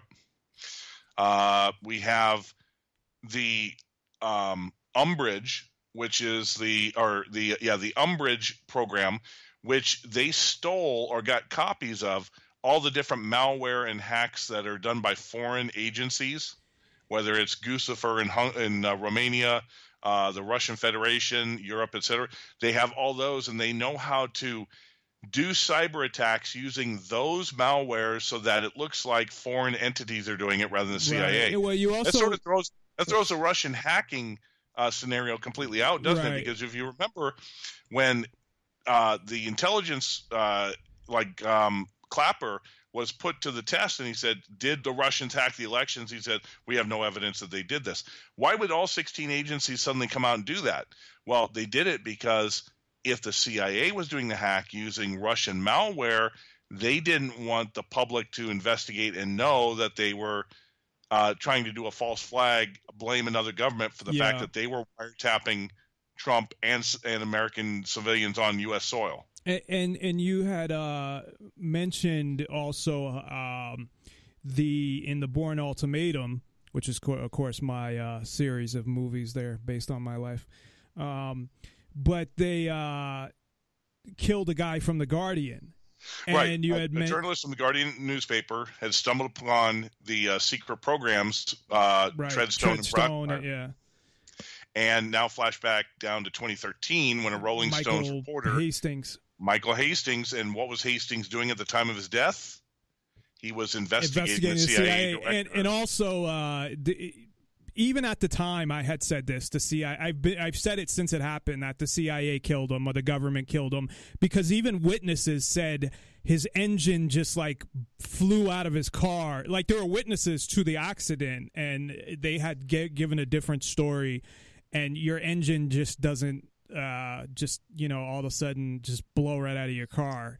Yeah, it actually would have fallen straight down. It would not have blown straight up and out and whatever. Yeah, and there was the possibility they talked about maybe taking control of his car. I think they might have just put a bomb under it or something. Who knows? But pretty much, to me, that's. I look at that as a fact. I mean, there's enough information there. Now, that might be in there. I mean, I think of things like the Boston bombing. I mean, all these other documents that they have, because you look at that. I mean, we know, and the Boston bombing happened, and I'll just talk about this real quick. And I followed this very closely, so I have a lot of information about it, but it happened before Snowden. It was a couple months before Snowden. So, and it was funny because one of the FBI guys they were interviewing were talking about, will they be able to go back and get that phone call from him to his wife to see if they could, indict his wife. And he was saying, yeah, they can retrieve phone calls. And they were asking how, and he wouldn't say how. But they said that they didn't know he went to Chechnya. Supposedly the CIA was tracking him. They didn't know because the way his name was spelled or something. And you're going to tell me that an agency that has all this technology, it's not like he got another passport in another name, which they'd be able to find anyway, just from his, probably by the picture, scanning it or whatever. But, I mean, really, we're supposed to believe that? And that's just one thing. I mean, there's so many things with that. But, I mean, that could even be something that, he was an asset of the CIA. Who knows what's in there? But well, we already know that the CIA uses journalists and reporters as fronts to get into a lot of different things. This is declassified. I believe that Anderson Cooper worked for the CIA he was an intern at the CIA. Yeah, he was an intern. Yeah. And also, I mean, you mentioned Hollywood in the CIA, and it goes back even before the CIA. It goes to the FBI. In the 1920s, they had an office in Hollywood, like right there. And you had mentioned that they approved the scripts based on, using Hollywood will ask, can we use this or that, whatever, government planes or bases, and that they'll agree based on, script approval. And, the scripts have to go to the Pentagon, and the Pentagon has to approve it. Right. And we look at all these movies, and everything seems to happen in a movie before it happens for real. And even 9/11, and there were a couple movies, but the one I always mention is The Long Kiss Goodnight. And I don't know if you remember that movie. It had Samuel L. Jackson and Gina Davis. And she was a CIA agent who lost her memory for like 7 years. But the whole point of the movie, why I think they wanted to kill her, to see if she remembered the fact that they were going to blow up a building and kill 3,000 people. And the senator who talked about it, I think he was a senator, said, we can't just, do... He might have even mentioned the World Trade Center. It wasn't enough. He said something about it not being enough people, that we need to kill enough people to make a big impact. So they were going to kill like 3,000 people, which is right around the amount that died in the World Trade Center. Something around there. So, and that was in, I think, 96. So it's funny how a lot of this shit, it's not funny like that, but it a lot of the stuff that happens in movies, ends up happening in real life, and whether it's they get the idea from the movie or well, actually they don't get the idea from the movie. Or, a lot of times the establishment uses the media, whether it's books. Think of all the dystopian type movies. Yeah, to prepare them for that have come out. The Hunger Games, The Road, Terminator. I mean, you name it. They're all dystopian. And the ones I mentioned were the fact that there's even a couple lower grade movies, but they're about the government and the world being taken over by corporations. Tekken, Highlander 2, things like that. But I saw there was one with Christian Bale. Yeah. That was pretty good. And it was in the future where, they wanted peace. Got rid of emotions. Yeah, exactly. From got rid of emotions. From medication. They gave them medication so nobody had emotions, so they could have peace, and everybody would be, there'd docile. Be no more war. Right. Shit like that. So there's a lot of those type of movies. You couldn't have feelings like you weren't allowed to have a pet because that instilled feelings, right. That type of thing. But here's the interesting thing when it gets to. Let's look at the economic things of this. One of the biggest absolute bombshells, of course, is that all this 0 day. That's what the CIA called their program. Their entire weaponized hacking things. The ability that they already have backdoors into iPhones, Android devices, Microsoft, TVs, Microsoft operating system, Windows operating systems. But here's the kicker: all those tools have now gone out to the world.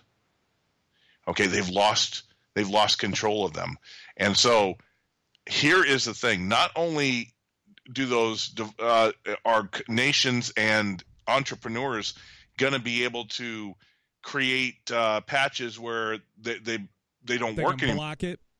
But there is suddenly going to be this huge new industry for entrepreneurs who are able to do this, and they're going to offer it to people to, hey, you want to patch your Android phone, keep the NSA and whatever out of it, or to even create new compute, like, hey, our computers, they don't have that access, or our TVs don't have that access. Well, that's what they want to do. I mean, this is the whole plan, and it's been for a while, that they want all appliances to be connected to the internet for that fucking reason. That basically your whole house is like one big fucking spy unit. That your washing machine. I mean, they have them now. Well, let me give you a little heads up. Have you heard of Cliff High and the WebBot project? No. Okay.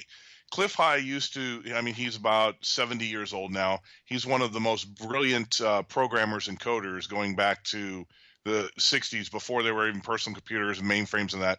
He worked with Microsoft in the early days, all the government for different programs. In the early 1980s, he decided to start coding as he saw the rise of the internet.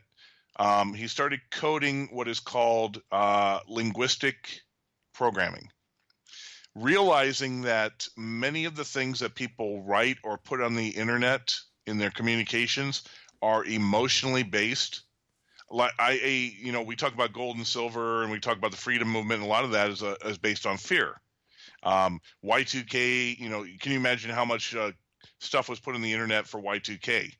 Oh, we got to run to the hills. The whole world's ending, that type of thing. And so he also, just the way Google uses spiders to go out and do, to search for searches, he built this linguistic program based on certain linguistic keywords to send out spiders to get information and rise in the frequency of emotion in the communications. And he's got about an 85% dead on track record when he puts out his monthly reports. The one thing he said today in an interview, anybody can go out to Rogue Money on the YouTube and check it out, but he said that the NSA and the CIA were originally created. They have nothing to do with, or I should say, they have little to do at all with covert operations and protecting the country. They were each created for a specific thing. And so I'm going to pose a question. I never thought they had anything to do with protecting the country. Right. But I'm going to pose a question. Especially the NSA. But go ahead. I'm going to pose a question to you. Since 9/11, since the Patriot Act, since the full-time surveillance, since all that, how many terrorist attacks have the FBI, the CIA, and the NSA thwarted? That they claim? That they openly claim. They claim because, well, they admitted in a Senate I saw hearing. One. It was as of like 5 years ago, though. It was like 20. Actually, in a Senate hearing, they claimed zero. They have halted zero. As a matter of fact, the only terror attacks that the FBI has stopped are ones where they found like angry men. Yeah, that's and what they I'm talking them about. into That's what I'm talking about. There were like 20. They created the home terror. Yeah. But they haven't reported anything. They didn't find the shoe bomber. No, not find any of these things. Well, the shoe bomber was a fucking setup. There's so much evidence to that it's not even funny. Well, with that being said, all of this surveillance, all of this, it's done nothing. They did nothing. So what does that tell you? Are they really interested in the king on it? So what is their real purpose?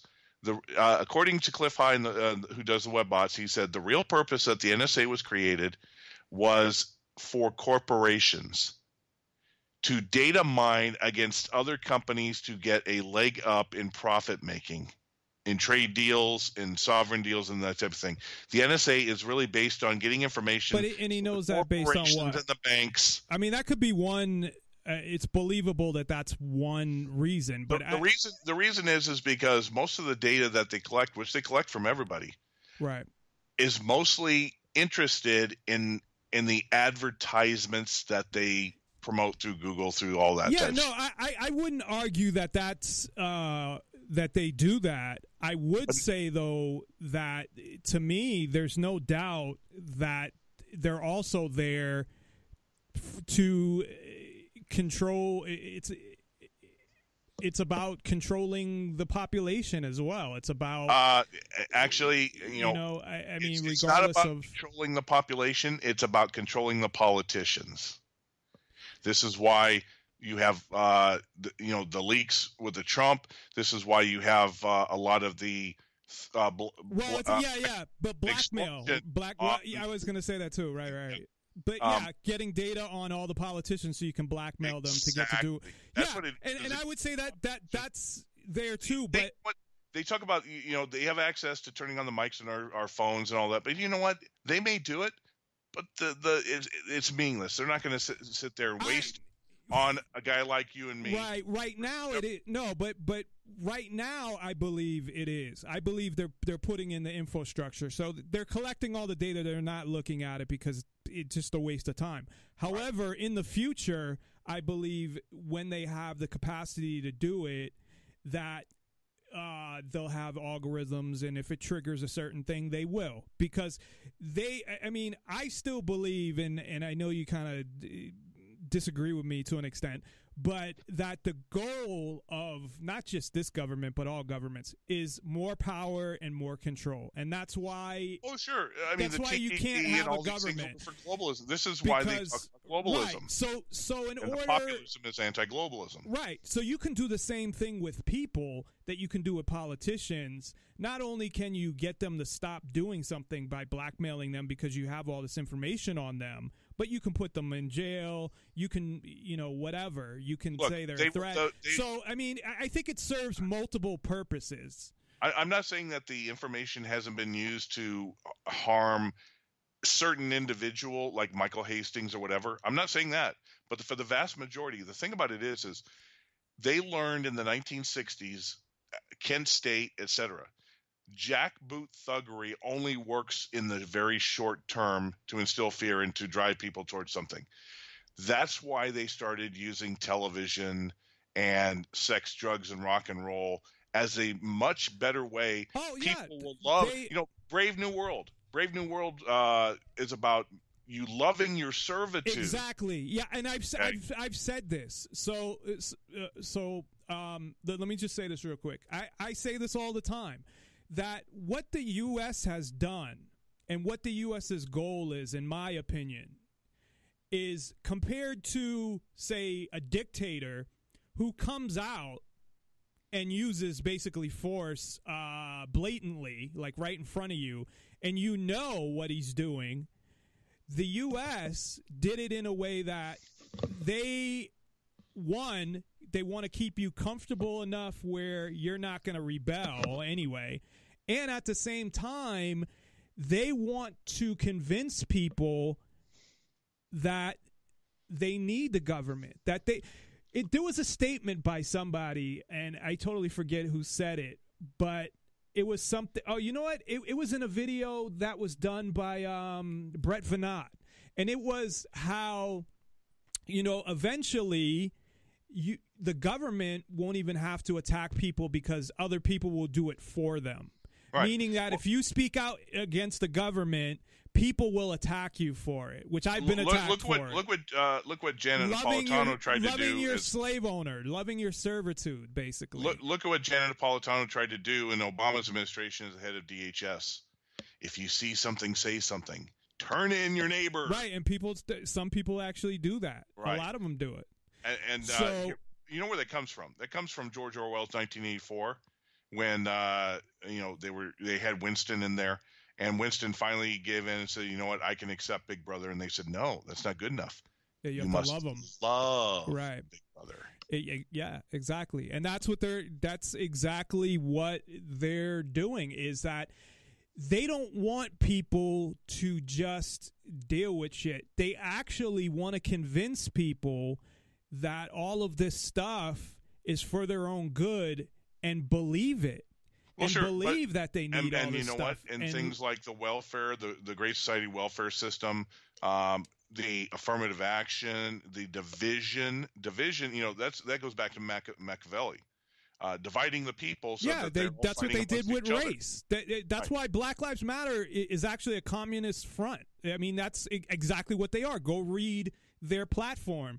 I mean, that's exactly what they are. And they're a way to divide people. The way they covered, the whole thing was supposed to be about, all of a sudden, you have, at the beginning, you had people of all races uniting against the police. Saying that the police are violating people's rights and we need to do something about it. Now, every time people talk about the police, it's just about race. It turns into race. And no one's even talking about all the rights violations that take place, the power the police have, and all of that shit. It's all about race now. They totally accomplished what they wanted to. And it was all a orchestrated thing by the government and by government media. It really was, because there's not the division that they show in the media that doesn't exist in real life. It doesn't. I mean, they almost it almost does to an extent now because they created it. But it doesn't. At least it didn't exist before that. They created some of it to a certain extent because people bought into it. But that type of racism, now there is racism. I mean, let's be honest. But it's nothing like that. You know what? There is extremely little racism. There is individual prejudice. That's the problem is you know what? Well, that's not a problem as long as you don't act on it. Let me give you an example. When I was in the military in Panama, okay, I was the only white guy on our base basketball team. And needless to say, I took a lot of ribbing, of course, because I was the odd man out. I put up with it, whatever.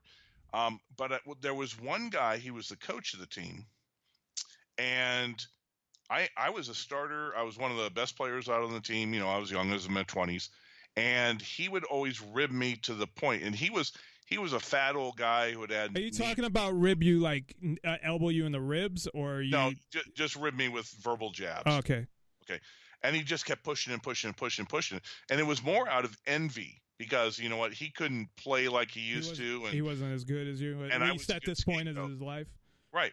And you know what? Over time, I put up with a lot of it. But over time, it ended up that every time I saw him at work or on the thing, I hated him. I despised him. Not because he was black. No, because of who. Because he eventually done that. Exactly. Now, having that hate and prejudice against an individual. Well, that's not prejudice against an individual. Right. But in the 1990s, had I just blurted out, you know, just trying to hurt him and tear him down verbally because of my anger at him, if I had called him the N-word, back in the 90s, you know, not much would have been in it. But because political correctness has gotten to the point that you'd be called him that individually, right, I would be labeled you'd be called a racist. Every black out there. Okay, that's the problem. Well, that's the same thing with, I mean, if you call somebody a fag or you call somebody anything, because to be honest, there are people, and I've talked about this before because I knew people like this, that they were, you know, white guys that got in a fight with a black dude who they didn't have anything against black people and they had black friends. They just didn't like that one dude that they had an issue with, and to fuck with him, you know, they'd go to that. But it would only be to push his buttons. It's not like they were racist. You know what I mean? In the 1950s, when you had Sheriff Bull Connor and you had, you know, the people that wanted to keep the Jim Crow laws and do that, that was that's racism. Fucking racism. Okay, right. But over time, ever since the 60s, the new generation, especially the baby boomers on forward, okay, you may have some old hicks or you may have somebody that really hates, you know, and the other thing about it is we as a people, as humans, tend to project onto others something that has absolutely nothing to do with them, but it's just we need to get our ire out, so we pick on somebody, we make a scapegoat.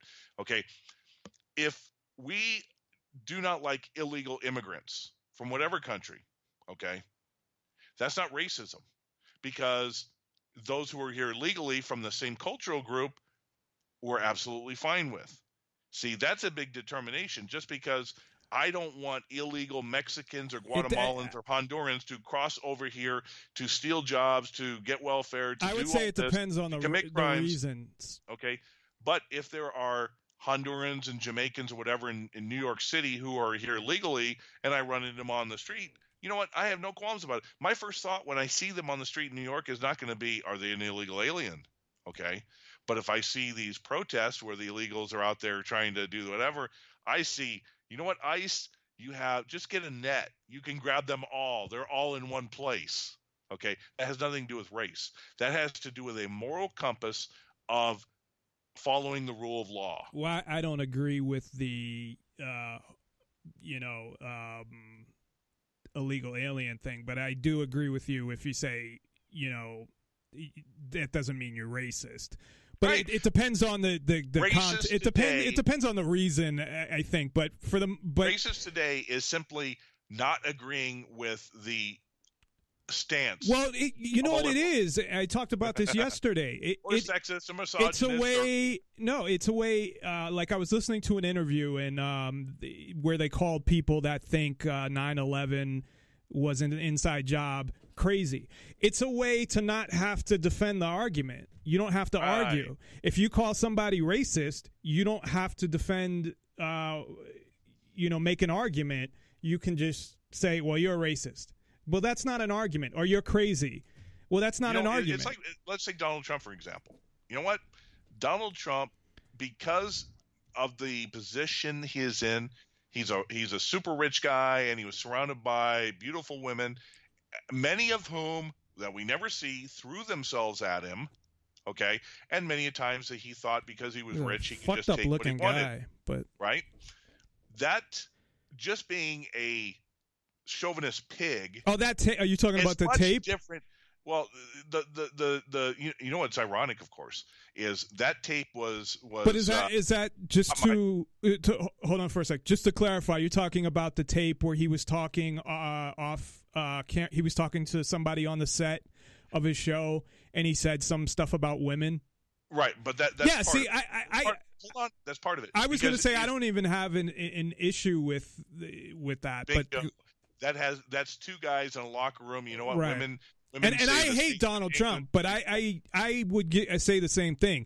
Now, I think, though, I never heard him say anything bad about black people, so I don't know why people are calling him a racist that way. The reason they are is because they have no argument. Right, but they just he did make statements about Mexicans as far as, you know, committing crimes, and the way that he said it came off badly. I'm sorry. Sure. That's the thing that he said. When people speak from an emotional, off the cuff, some people just can't get the right thing out. You know, illegal aliens for the very most part are from a specific. They're from south of the border, and I'm not just talking Mexico. I'm talking Guatemala. I'm talking Honduras. Well, he tried to make it like if you're Mexican, you're a fucking criminal, and basically, you know, that argument to me is kind of ridiculous, because just as many people in this country, you know, commit crimes, and it's the crime you're talking about too. If you're talking about a violent crime, that's totally different. Because to me, drugs and shit like that, that's not a crime as far as I'm concerned. Him saying that is no different. It's wrong in the context of the way somebody will call somebody a racist or a sexist or a bigot just because they can't refute the argument. Well, the only there's no difference, but it's both wrong. Right. But the only thing I'll say where people have a point is, like I said, about Mexicans. But as far as him being a misogynist and being racist against black people, he never said anything against black people. And you know what he said there. A lot of women are worse than that. And that's when he was off camera. You know, he thought he was having a conversation with a guy. I mean, I personally don't talk like that. That's just me. But I don't fault them for what? Yeah, locker rooms. But here's the biggest irony. Okay. He was in a trailer waiting to go do a cameo spot on, I think, Guiding Light or Days of Our Lives. He was on the set somewhere. In that filming, in that soap opera, a woman came up to him and she threw herself, even offering sexual favors if he would hire her. So the irony is that what they portrayed in that film was exactly what he was almost referring to in a more derogatory way. Right. In the thing. So yeah, it's two-faced when the media cuts out the second part and only tries to show you in one light. Well, they try to. You know, the media has an agenda, I believe, of the government in general. But it's just like with the, you know, George Zimmerman, where they edited the fucking tape when they made it sound like, oh, this black guy, and they cut out the part where the guy asked what's his race. Right. You know, same type of thing where or they try to say you can present something in a certain way. The guy was a white, but really he's Hispanic. Yeah, he was Hispanic. I mean, and he looked. If you saw the picture, these are a couple things about that. If you've seen the picture of when it happened, I mean, he really looked Hispanic. Also, they showed Trayvon Martin as a 13-year-old. My fiance thought a 13-year-old got killed. Yeah. Because they kept showing that picture of him at 13. He was like 6 feet or 6'1" or something. They tried to scour his Facebook page from when he was holding guns and being a thug. They tried to scour that and get rid of it before real investigators started looking into it. So, I mean, basically the point being is that you can take any story and try to exploit it for your own you know, political agenda, and that's what happens all the time. But on a couple of quick side notes, gold, silver, and Bitcoin. Ron Paul was actually here in Arizona today. He was speaking before the the Senate Finance Committee, because there is an HB 2014 bill that would recognize gold and silver as legal tender. See, that's the difference, I think, between the other states, where I said that there are states where there's no sales tax on gold, right, but it's not because it recognizes it as a legal tender. I think it's just because there's no sales tax, but there's capital gains tax. Because gold and silver right now, according to the IRS and to state but nobody's going to fucking know. It's considered a collectible. Oh, yeah, nobody will know. That's absolutely true. And this, except if you buy or sell in higher quantities than $10,000. Then the coin shops have to register it. Well, right, but you don't do that. You come back the next day, with, or go to a different one. They'll give you. They have cash if you buy $3,000 to $5,000 worth of gold. But if you have between like $5,000 and whatever, usually they will issue a cashier's check, a bank check, and then they paid me in cash when I sold. I think it was like a couple $1,000s worth, but I lost money on it anyway. By the way, the web bots. One of the important things about the web bots. I'm not going to make. I'm just going to make suggestions, something along the lines of I've done. I'm not going to advocate investing advice, but the potential in the future of gold being really the store of wealth and significance is quickly fading. Bitcoin, according to web bots, may go as high as $1 million a Bitcoin. If what is web bots? That's the thing I was telling you about Cliff High. It's algorithm to get information, data mining. The one thing that he has said, and this is in particular, $1 million for a fucking Bitcoin. I mean, that may be because of we've talked about this. Well, the other thing is, that's a good reason. Yeah, it's to be hyperinflation. But the other thing is that the currency, it's not relation to anything else. Well, also that there's a finite amount that it will stop at. I forget what the number is, but what they're going to do then is they're going to break it down into hundreds, thousands, billions, whatever. So what do you mean? Just going to keep it. Well, that's how they're going to do it. They're going to fractionalize Bitcoin. Yeah, but it's not going to increase the amount. No, it's not going to increase the amount. It's just going to. It'd be like you just be able to. You're talking about being able to sell it, and I'm going to break it into right. pennies. Okay. Yeah, and the pennies are worth the equivalent of whatever, because as Bitcoin becomes more valuable, and then products and services in relation to Bitcoin, say you're not going to be able to buy with one. I mean, they do that now. That you can get pizza for 16 to 20 Bitcoin. Well, in the future, you'll get a pizza for 1/10,000th of a Bitcoin. Right, but even now they break it down because you have to, because it was like when it was 400 or 200. I don't know what it's at now, but I mean, you wouldn't use one Bitcoin to buy a lot of things. You'd have to use like a fraction of a Bitcoin anyway. Well, so they've been doing that. Yeah, Bitcoin is at a crossroads, in my opinion. There's a lot. How much is it worth at this point? I think it's at 1188. See, it went up. It went up to 1188. 1188. When the fuck did that happen? Last time because I haven't looked at it in so long. The last time I saw it, it was like $400 or something. Well, yeah, but what happened is the Chinese were using it to launder yuan into dollars. So once the Chinese people started getting into it, here's something else. The Bitcoin exchanges, okay? 3 Chinese Bitcoin exchanges did 65 million transactions worth of Bitcoin in like a week period. 65 million. There's not that much Bitcoin there. What these exchanges do, and this is why Mt. Gox failed, okay, is if you put your Bitcoin in an exchange, they don't segregate it out and keep it. Here's your Bitcoin. Here's your Bitcoin. Here's your Bitcoin.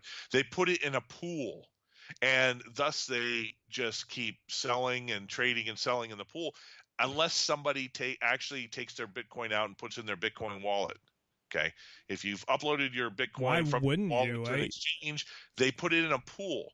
Well, the problem is it's a Ponzi scheme, and it works fine until people start demanding their Bitcoin. Right, it's like a bank that would fail. That's what ended up happening. That runs out of money. Right, exactly. And so that's what happened to Mt. Gox.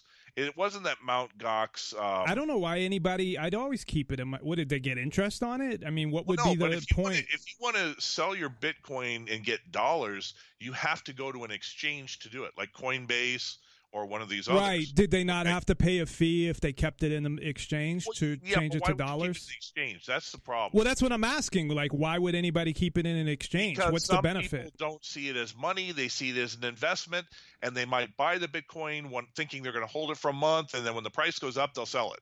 So they don't put it in their wallet; they just keep it in the exchange. Yeah, but they can just move it when they sell it. Sell it for whatever. But that being aside, on Friday, the SEC is now going to decide on the Bitcoin ETF that the Winklevoss twins, the Facebook guys, they want to start a Bitcoin ETF on the you're talking about like a bank electronic funds transfer? Well, no, it's like the GLD for gold ETF and the SLV for silver. What you're doing is you're buying shares that are I heard you talk about this. Okay. Yeah, it's like the gold that they're selling that basically they don't have is what you're talking about, right? Right. But you're buying paper thinking that you're buying Bitcoin. Right. And for the most people, most people don't go out and buy physical gold and physical silver. If they want to own gold and silver, their broker comes and says, "Hey, buy this ETF." Yeah, I would never do that. The gold's there, and I want my gold to be delivered. Well, here's the problem: once you financialize Bitcoin in an ETF, it's an investment. It's not cash. Well, no, it opens up to manipulation. Then they can start selling derivatives on it. Then they can naked short the thing. Then they can do this. And guess what? Bitcoin price is no longer valid. Okay, you financialized it. The real strength of Bitcoin is its decentralization from banks. Yeah, because it's not government. It's not like cash anymore.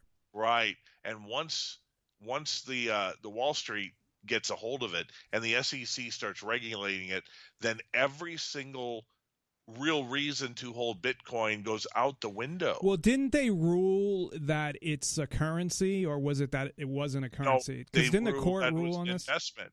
Okay. So then what they're doing would make said it was an investment, not a currency. And the one in Florida. In Florida also. Because not a currency. Okay, because that's the only way they could do it. Because if a court ruled it was a currency, then they couldn't do that, right? Right.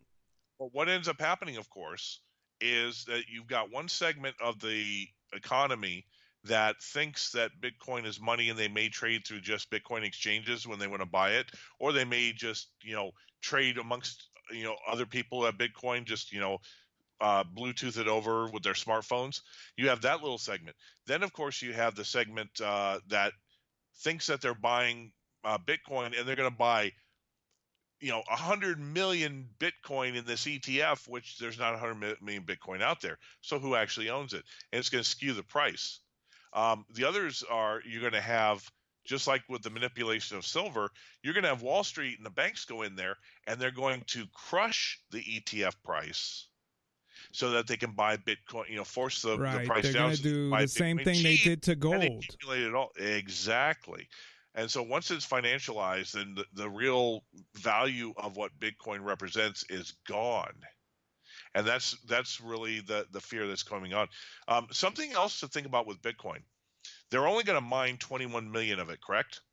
I forget the number. That's what I was saying earlier. I know there's a number, but up to date, they've mined approximately 16 million of that 21 million, and it's going to go on another 3 decades before. Yeah, I know it slows down as it gets as they mine more. It slows down how much is being mined.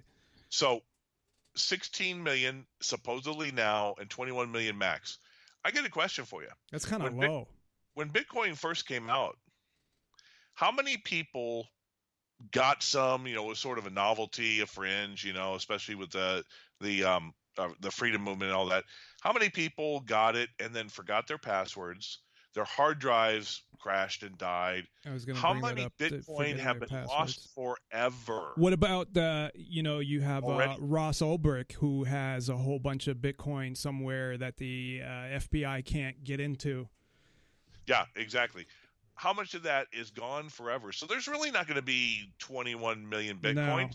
There might be, say we take away 10 to 15%. Well, you have at one point, it was like $1 or something, a Bitcoin, when it first was produced. So, I mean, you know, who knows how many people bought it at that point and then lost it or whatever. Back in 2009, when people thought it was just a novelty or a fringe, there were people who would get together in the gaming community, and they would say, hey, I'll tell you what, you guys give me about 600 Bitcoin and I will order a pizza delivered to your house. And they were like, oh, cool, I get a free pizza for this digital currency that, you know, is just fun.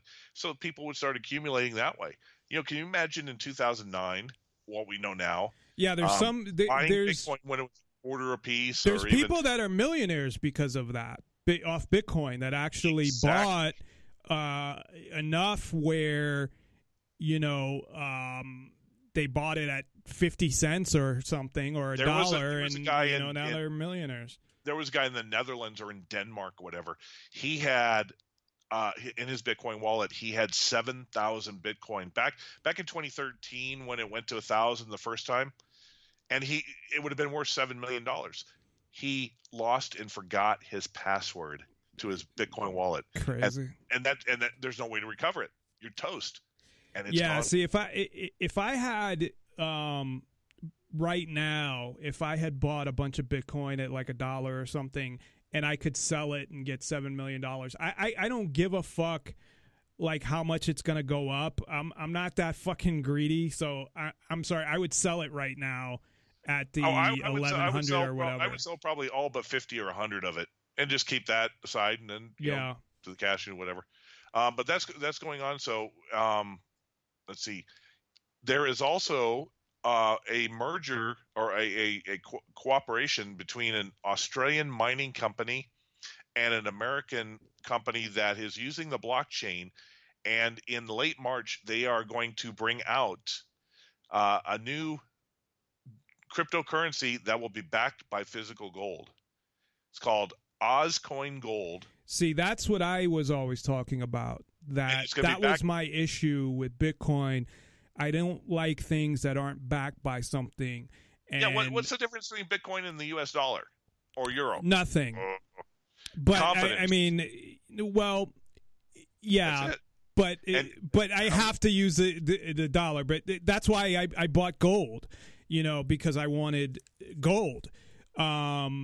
So yeah, I mean, there's really not a difference, except like you're saying, you know, it's confidence because it's issued by the fucking U.S. government, and you have to use it. You can't buy stuff with. I mean, there's only so much you can buy with Bitcoin, but a cryptocurrency that's backed by gold. Now, I don't know exactly how you do that. That's the whole thing. What they have is they are, for every new every currency, OzCoin Gold, it's a ratio of 1 ounce to every 100 of these digital coins. And they're going to keep it, the gold stored in the Perth Mint. It's going to be open for like quarterly public audits. And in 2022, if you so choose, then you can actually transfer your OzCoin for the physical gold. So you can have in 2022. You know, and they put it out there that long because they allow the system to, you know, mitigate and to get out there and to grow. What we need is like teleporting. So like a machine that could like just teleport your gold coin to like someplace else. Yeah. And then we'd be all set. But we are heading towards March 15th. And March 15th, this will probably be the last thing we can talk about. March 15th is going to be a red letter day. A lot of analysts are putting that on the massive radar. It is the day that the debt ceiling vote has to come about. Whether we can print more money. They're going to increase the debt ceiling again. This is every year. We haven't had a debt ceiling for 18 months. They completely only 18 months. And that's why Obama spent $2 trillion last year in the budget. Well, you have Trump's going to spend all this money on infrastructure, military. The military spending is the fucking biggest thing in the budget as it is. There's thousands of bases. By the way, I know, but here's the thing. He wants the military spending primarily to get the military on his side against the deep state, the CIA, the FBI, all these leaks. Secondly, You military don't need it. spending versus other infrastructure spending will create jobs quicker. It won't, jobs. Hold on. No, contractor jobs. It's still government You're jobs. You're going to hire people at Boeing, at Lockheed Martin, at those. Because it's contract. They're contracting out, so it's government. It's the same thing. It's not the most It's feasible tax thing. money.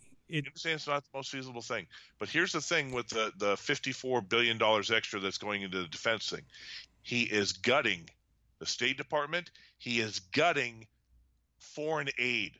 That's going to be where a lot of the money's coming from. Do that too, but don't fucking add it back to the military. Well, the thing is we have no industry. It's gone. It doesn't matter. The government need to rebuild infrastructure so that we have some type of industry. Look, the Chinese have gone seriously into debt, massively into debt, and people laugh at their ghost cities. So have the U.S. But we spent the money on war. They spent the money on bringing in a modern. I didn't spend the money on anything. The politicians did. But they created a modern infrastructure system. They have nearly fiber optics going out even into the rice paddies. Okay, so if the global economy crashes and they have to bring a new system, if you've got no infrastructure, no industry, you're automatically third world country. Infrastructure I can understand, even though it's, again, of course, by threat of force, you're taking my money to build infrastructure.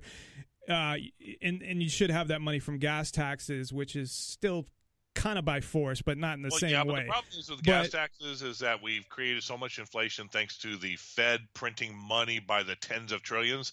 That's why the gas taxes aren't enough to pay for there's highway funds.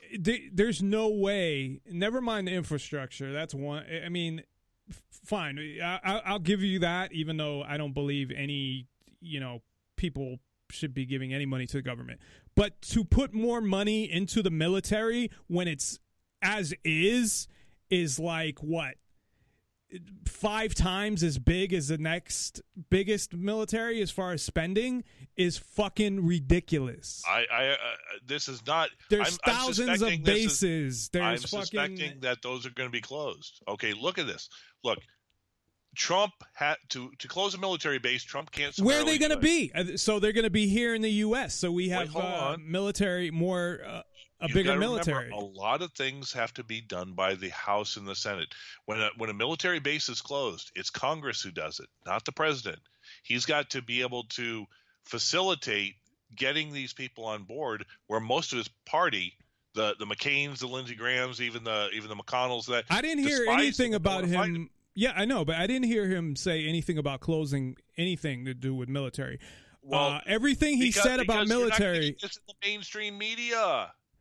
Okay, I'm not listening to mainstream media. I'm listening to him give his speeches and his rallies and all of those things. Yeah, but you have a limited amount of time and you can't get into the massive details. Not really, because I can listen all day at work to whatever the fuck I want. So I've listened to a lot of these things. I mean, I can't focus on every little word because I'm working. He's only been in office 2 months. Let's give him a little bit of time and see what the outcome is. But what I'm saying is, he's talking about building up the military. Yes. So, and spending more money on the military. And I'm totally against that because I don't even think there should be a military period. How about that? But I'm a pragmatist. I'm not being ideological. But there should be, if you want a military, it should be cut by huge numbers. You know where a lot of that money, by the way, is going? A lot of that money is not going to be building armaments and whatever. Right, I know. He said he's going to make deals to, I'm going to buy these at less because I'm going to make this deal. No, not that. Whatever. A lot of that money is going to go to the veterans, the VA. He's also saying a lot of the money is going to the VA. Okay, but he's also saying that he's going to get more fucking nuclear weapons and shit too. Well, the nuclear arsenal needs to be reconstituted. We got the stuff that's 20, 30 years old that's leaking. They haven't bothered to reconstitute them. So, but that aside, okay, that's something we can obviously disagree and whatever. The last thing I want to tell you, I don't know, did you see that viral video about a house, a 400 square foot house that was built by a 3D printer in 24 hours? No, but that sounds great. A 3D printer. It's a company that's, I think. How much was the 3D printer? Do you know? $10,100. Well, no, the total construction cost of the house was $10,100. No, but I mean, like, how much was the printer? Like, how sophisticated is the print? You know, because you can buy like $1,000 3D printer. I'm sure it wasn't that one. This isn't something you can buy. You contract with the company. They coordinate the specs. They bring the 3D printer with the materials on site, and it's funny because here's this. It looks like one of those eye bars or something, or a crane. It looks like a little crane. It's got a big tub with this eco-friendly type of cement that it uses as the ink, and it sets down, and from the very platform it just goes around and it paints the concrete, the cement type thing, and it just builds it up. The only human intervention that needed to be done was to put in the insulation, the windows, and make sure the outlet plugs. And the entire thing was built, 400 square foot house, manufactured, completed in 24 hours. The only thing it has a bathroom, it has a room for like a washer and dryer and a little storage room, and then the other is just one big room where you have the bedroom, you have the living room, and you have a kitchen. Well, I mean, what's going to happen is, just like all other technology, and it'll probably take a while, I mean 20 plus years at least, is at some point that technology will be affordable to everybody. It probably take longer than that. But the only thing that reminds me of, the Agenda 21, now the Agenda 2030 shit of the put everybody in those little fucking houses and consolidate everybody into small areas so they can be easily watched and all of that shit.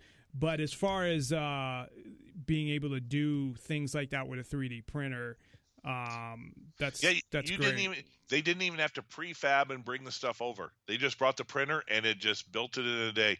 Here's the other thing. Okay, this is just a test. 400 square foot house. Over time, of course, they're going to make it bigger. But it's probably like what's considered a manufactured house. It probably, you know what I mean. Those like manufactured houses. Yeah, but this is made with actually cement. It is made with cement. Okay. Yeah, this is like, think of a brick house. The old red brick houses you have in the East Coast. Think of them made so they're with making cement. Bricks out of the 3D. Well, it's cement. Well, yeah, and it's eco-friendly cement, and it's estimated that it'll last 175 years. That's nice. But the point is that this test case is building a 400 square foot house. Over time, obviously, they're going to be able to make bigger ones. Right. The other side of the coin is if you want, think about it this way: you get 3 of these little houses, interconnect them, so they're like rooms instead of houses. The other side of the coin is you talked about Agenda 21. Yeah, that's something that obviously the United Nations and the globalists want to enslave people through that. But how many people? You know that they, not to interrupt, but that they did a commercial with a bunch of celebrities for that Agenda 2030. Well, it's easy to get celebrities because they're all dumb I know, but I'm saying like they're actually even making commercials about it. Yeah, all the female actresses, they just die to become a UNESCO or a UN spokeswoman. You know who was Jolie and that Hermione Granger from Emma Watson, from. Who was the representative from the United States, at least on the 2050 original one of that document? Who's that? Give you a clue. He likes pizza. Podesta? Yeah. Well, here's the interesting thing, though. Okay, how much money does a city pay for shelters to deal with the homeless?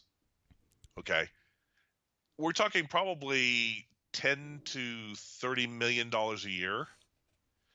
And what if they could just build these little houses in a day in lots out there that would keep them off the street, that would be relatively self-sufficient, especially if the city ran its own power grid. And, rather than have these shelters, you just have these little things and people can come and go and boom, boom, boom. There's one thing, the old slumlords like in New York, those old buildings that people were stuck in, they won't leave because of rent control. Yeah. You have to really gut that thing and tear it down to actually make it in something modern, because it's over 100 years old and it's New York, cockroach infested and I don't see any buildings like that out here. But here, if you just need to build something, $10,000 to build a 400 square foot house, which feasibly for the homeless, you could put in 5 or 6 little beds with a little kitchen in there for the homeless. $10,000, you spend that much more per night for a homeless shelter. What is it, like $60 to $100 per person? They put 1,000 people in there. Yeah, but again, I'm not saying it's not a positive thing, but I definitely see that leading to housing developments or projects with the 400 square foot houses and the Agenda 21 examples. Yeah, Agenda 21. They want to build 100-story things where you only have like a 200 square foot little dome, and they throw 1 million people into one of those little projects. Yeah, so they can watch them and they can consolidate. If you look down in South America, Latin America, like Brazil and Peru, they have those things. Well, they have them here. They have them in New York. Put a trailer on top of each other and call it a high rise. They have not commercials, but they've had shows that the designer actually shows the little tiny fucking apartment, and they have them in San Francisco, they have them in New York. So they've already started. They're not 3D printed, but they've already started creating these things, especially in places like New York. If I had a little bit of land and it was the right place, and that I would get those shipping containers, about 4 of those, and make a 2-story house. They cut those shipping containers, they de-rust them, they whatever, and they are so easy for them to put all the infrastructure. Are you talking about like the big metal shipping containers that they have on the big boats? Yeah, yep. that they can put on trucks and stuff too. Tons of those that are just sitting around, and they are making houses out of them. See, that's the thing about it is the future is going to be some type of eco-friendly system. It's not a matter of completely sizing down, but the old way of doing houses is going to change in the future. The point of sizing down is, again, so you can consolidate a whole bunch of people into one area so you can control them and watch them and all of that. And one of the ways they wanted to do that was the carbon taxes, because they wanted to make it so fucking expensive that you couldn't afford to live in a big and when I say big house, I don't even mean big. I mean, you couldn't even live in like a 1,500 square foot house unless, you got a lot of money for your fucking electric bill. But think about it when you were in Boston. Okay, you know what? It's expensive all those old houses that were generational, people lived in them for 3 or 4 generations. Yeah, and they're really expensive. Those things were barely 800 square foot houses, and they raised families in them. It's not that they were forced into there; they chose to live there. Well, I lived in one duplex when I was there, and I lived in apartments. And the apartments I lived in were relatively new for Boston. I think they were built in like the 70s. But the duplex I lived in for a couple years until I moved out, and I don't know how old that was, but yeah. But I mean, that's a totally different scenario. But yeah, they have everything's fucking old over there. Until the age of suburbia and then the McMansions, you know what? The vast majority of families lived in 700 to 1,100 square foot homes, and they were absolutely fine with it. Yeah, I mean, that's fine. I mean, the townhouse I lived in was like 1,400 square feet. I think where I'm at now, it's probably like 1,600 or something. I don't know. It's a 3-bedroom. It's a small house. It's probably like 1,600 square feet or something. Oh, last thing I don't want to forget. Congrats on the. Don't mention that. Don't mention that. Don't mention that on the air. Send me a message. Gotcha. All right. Well, again, you can find Ken at thedailyeconomist.com. You can also find him on YouTube at Ken Schortgen, or just type in The Daily Economist. And he does his show Monday, Wednesday, and sometimes Friday. So you can actually catch it live. You don't do it at a set time, though. You usually do it in the morning. Right? Usually between 8 and 10 Mountain Standard Time, which will soon be 8 to 10 Pacific time after Sunday. After this weekend. Yeah. So, all right. Well, thanks again for joining us. It's always a pleasure. And go check Ken out. He has a lot of informative information, whether it's if you like reading, go to his website and read some articles. If you like rather listen to him give you information because you're lazy and can't read, no, go listen to the podcast or do both. Thanks again, as always, Ken. Yep. And I will talk to you in a few weeks, probably. All right. And Ken joins us every other Wednesday, so he should be with us 2 weeks from today. And thanks, everybody, for tuning in. I appreciate it, as always. And we will be back tomorrow to do part 2 of our show on cops, the show Cops, and continue the conversation there. So thanks, everybody. Have a good night. Listen to police officers' commands, listen to what we tell you, and just stop. The nation needs to realize that when we tell you to do something, do it. And if you're wrong, you're wrong. If you're right, then the courts will figure it out. We don't get to take the law, we enforce it. But at the end of the day, each and every member should go home safe.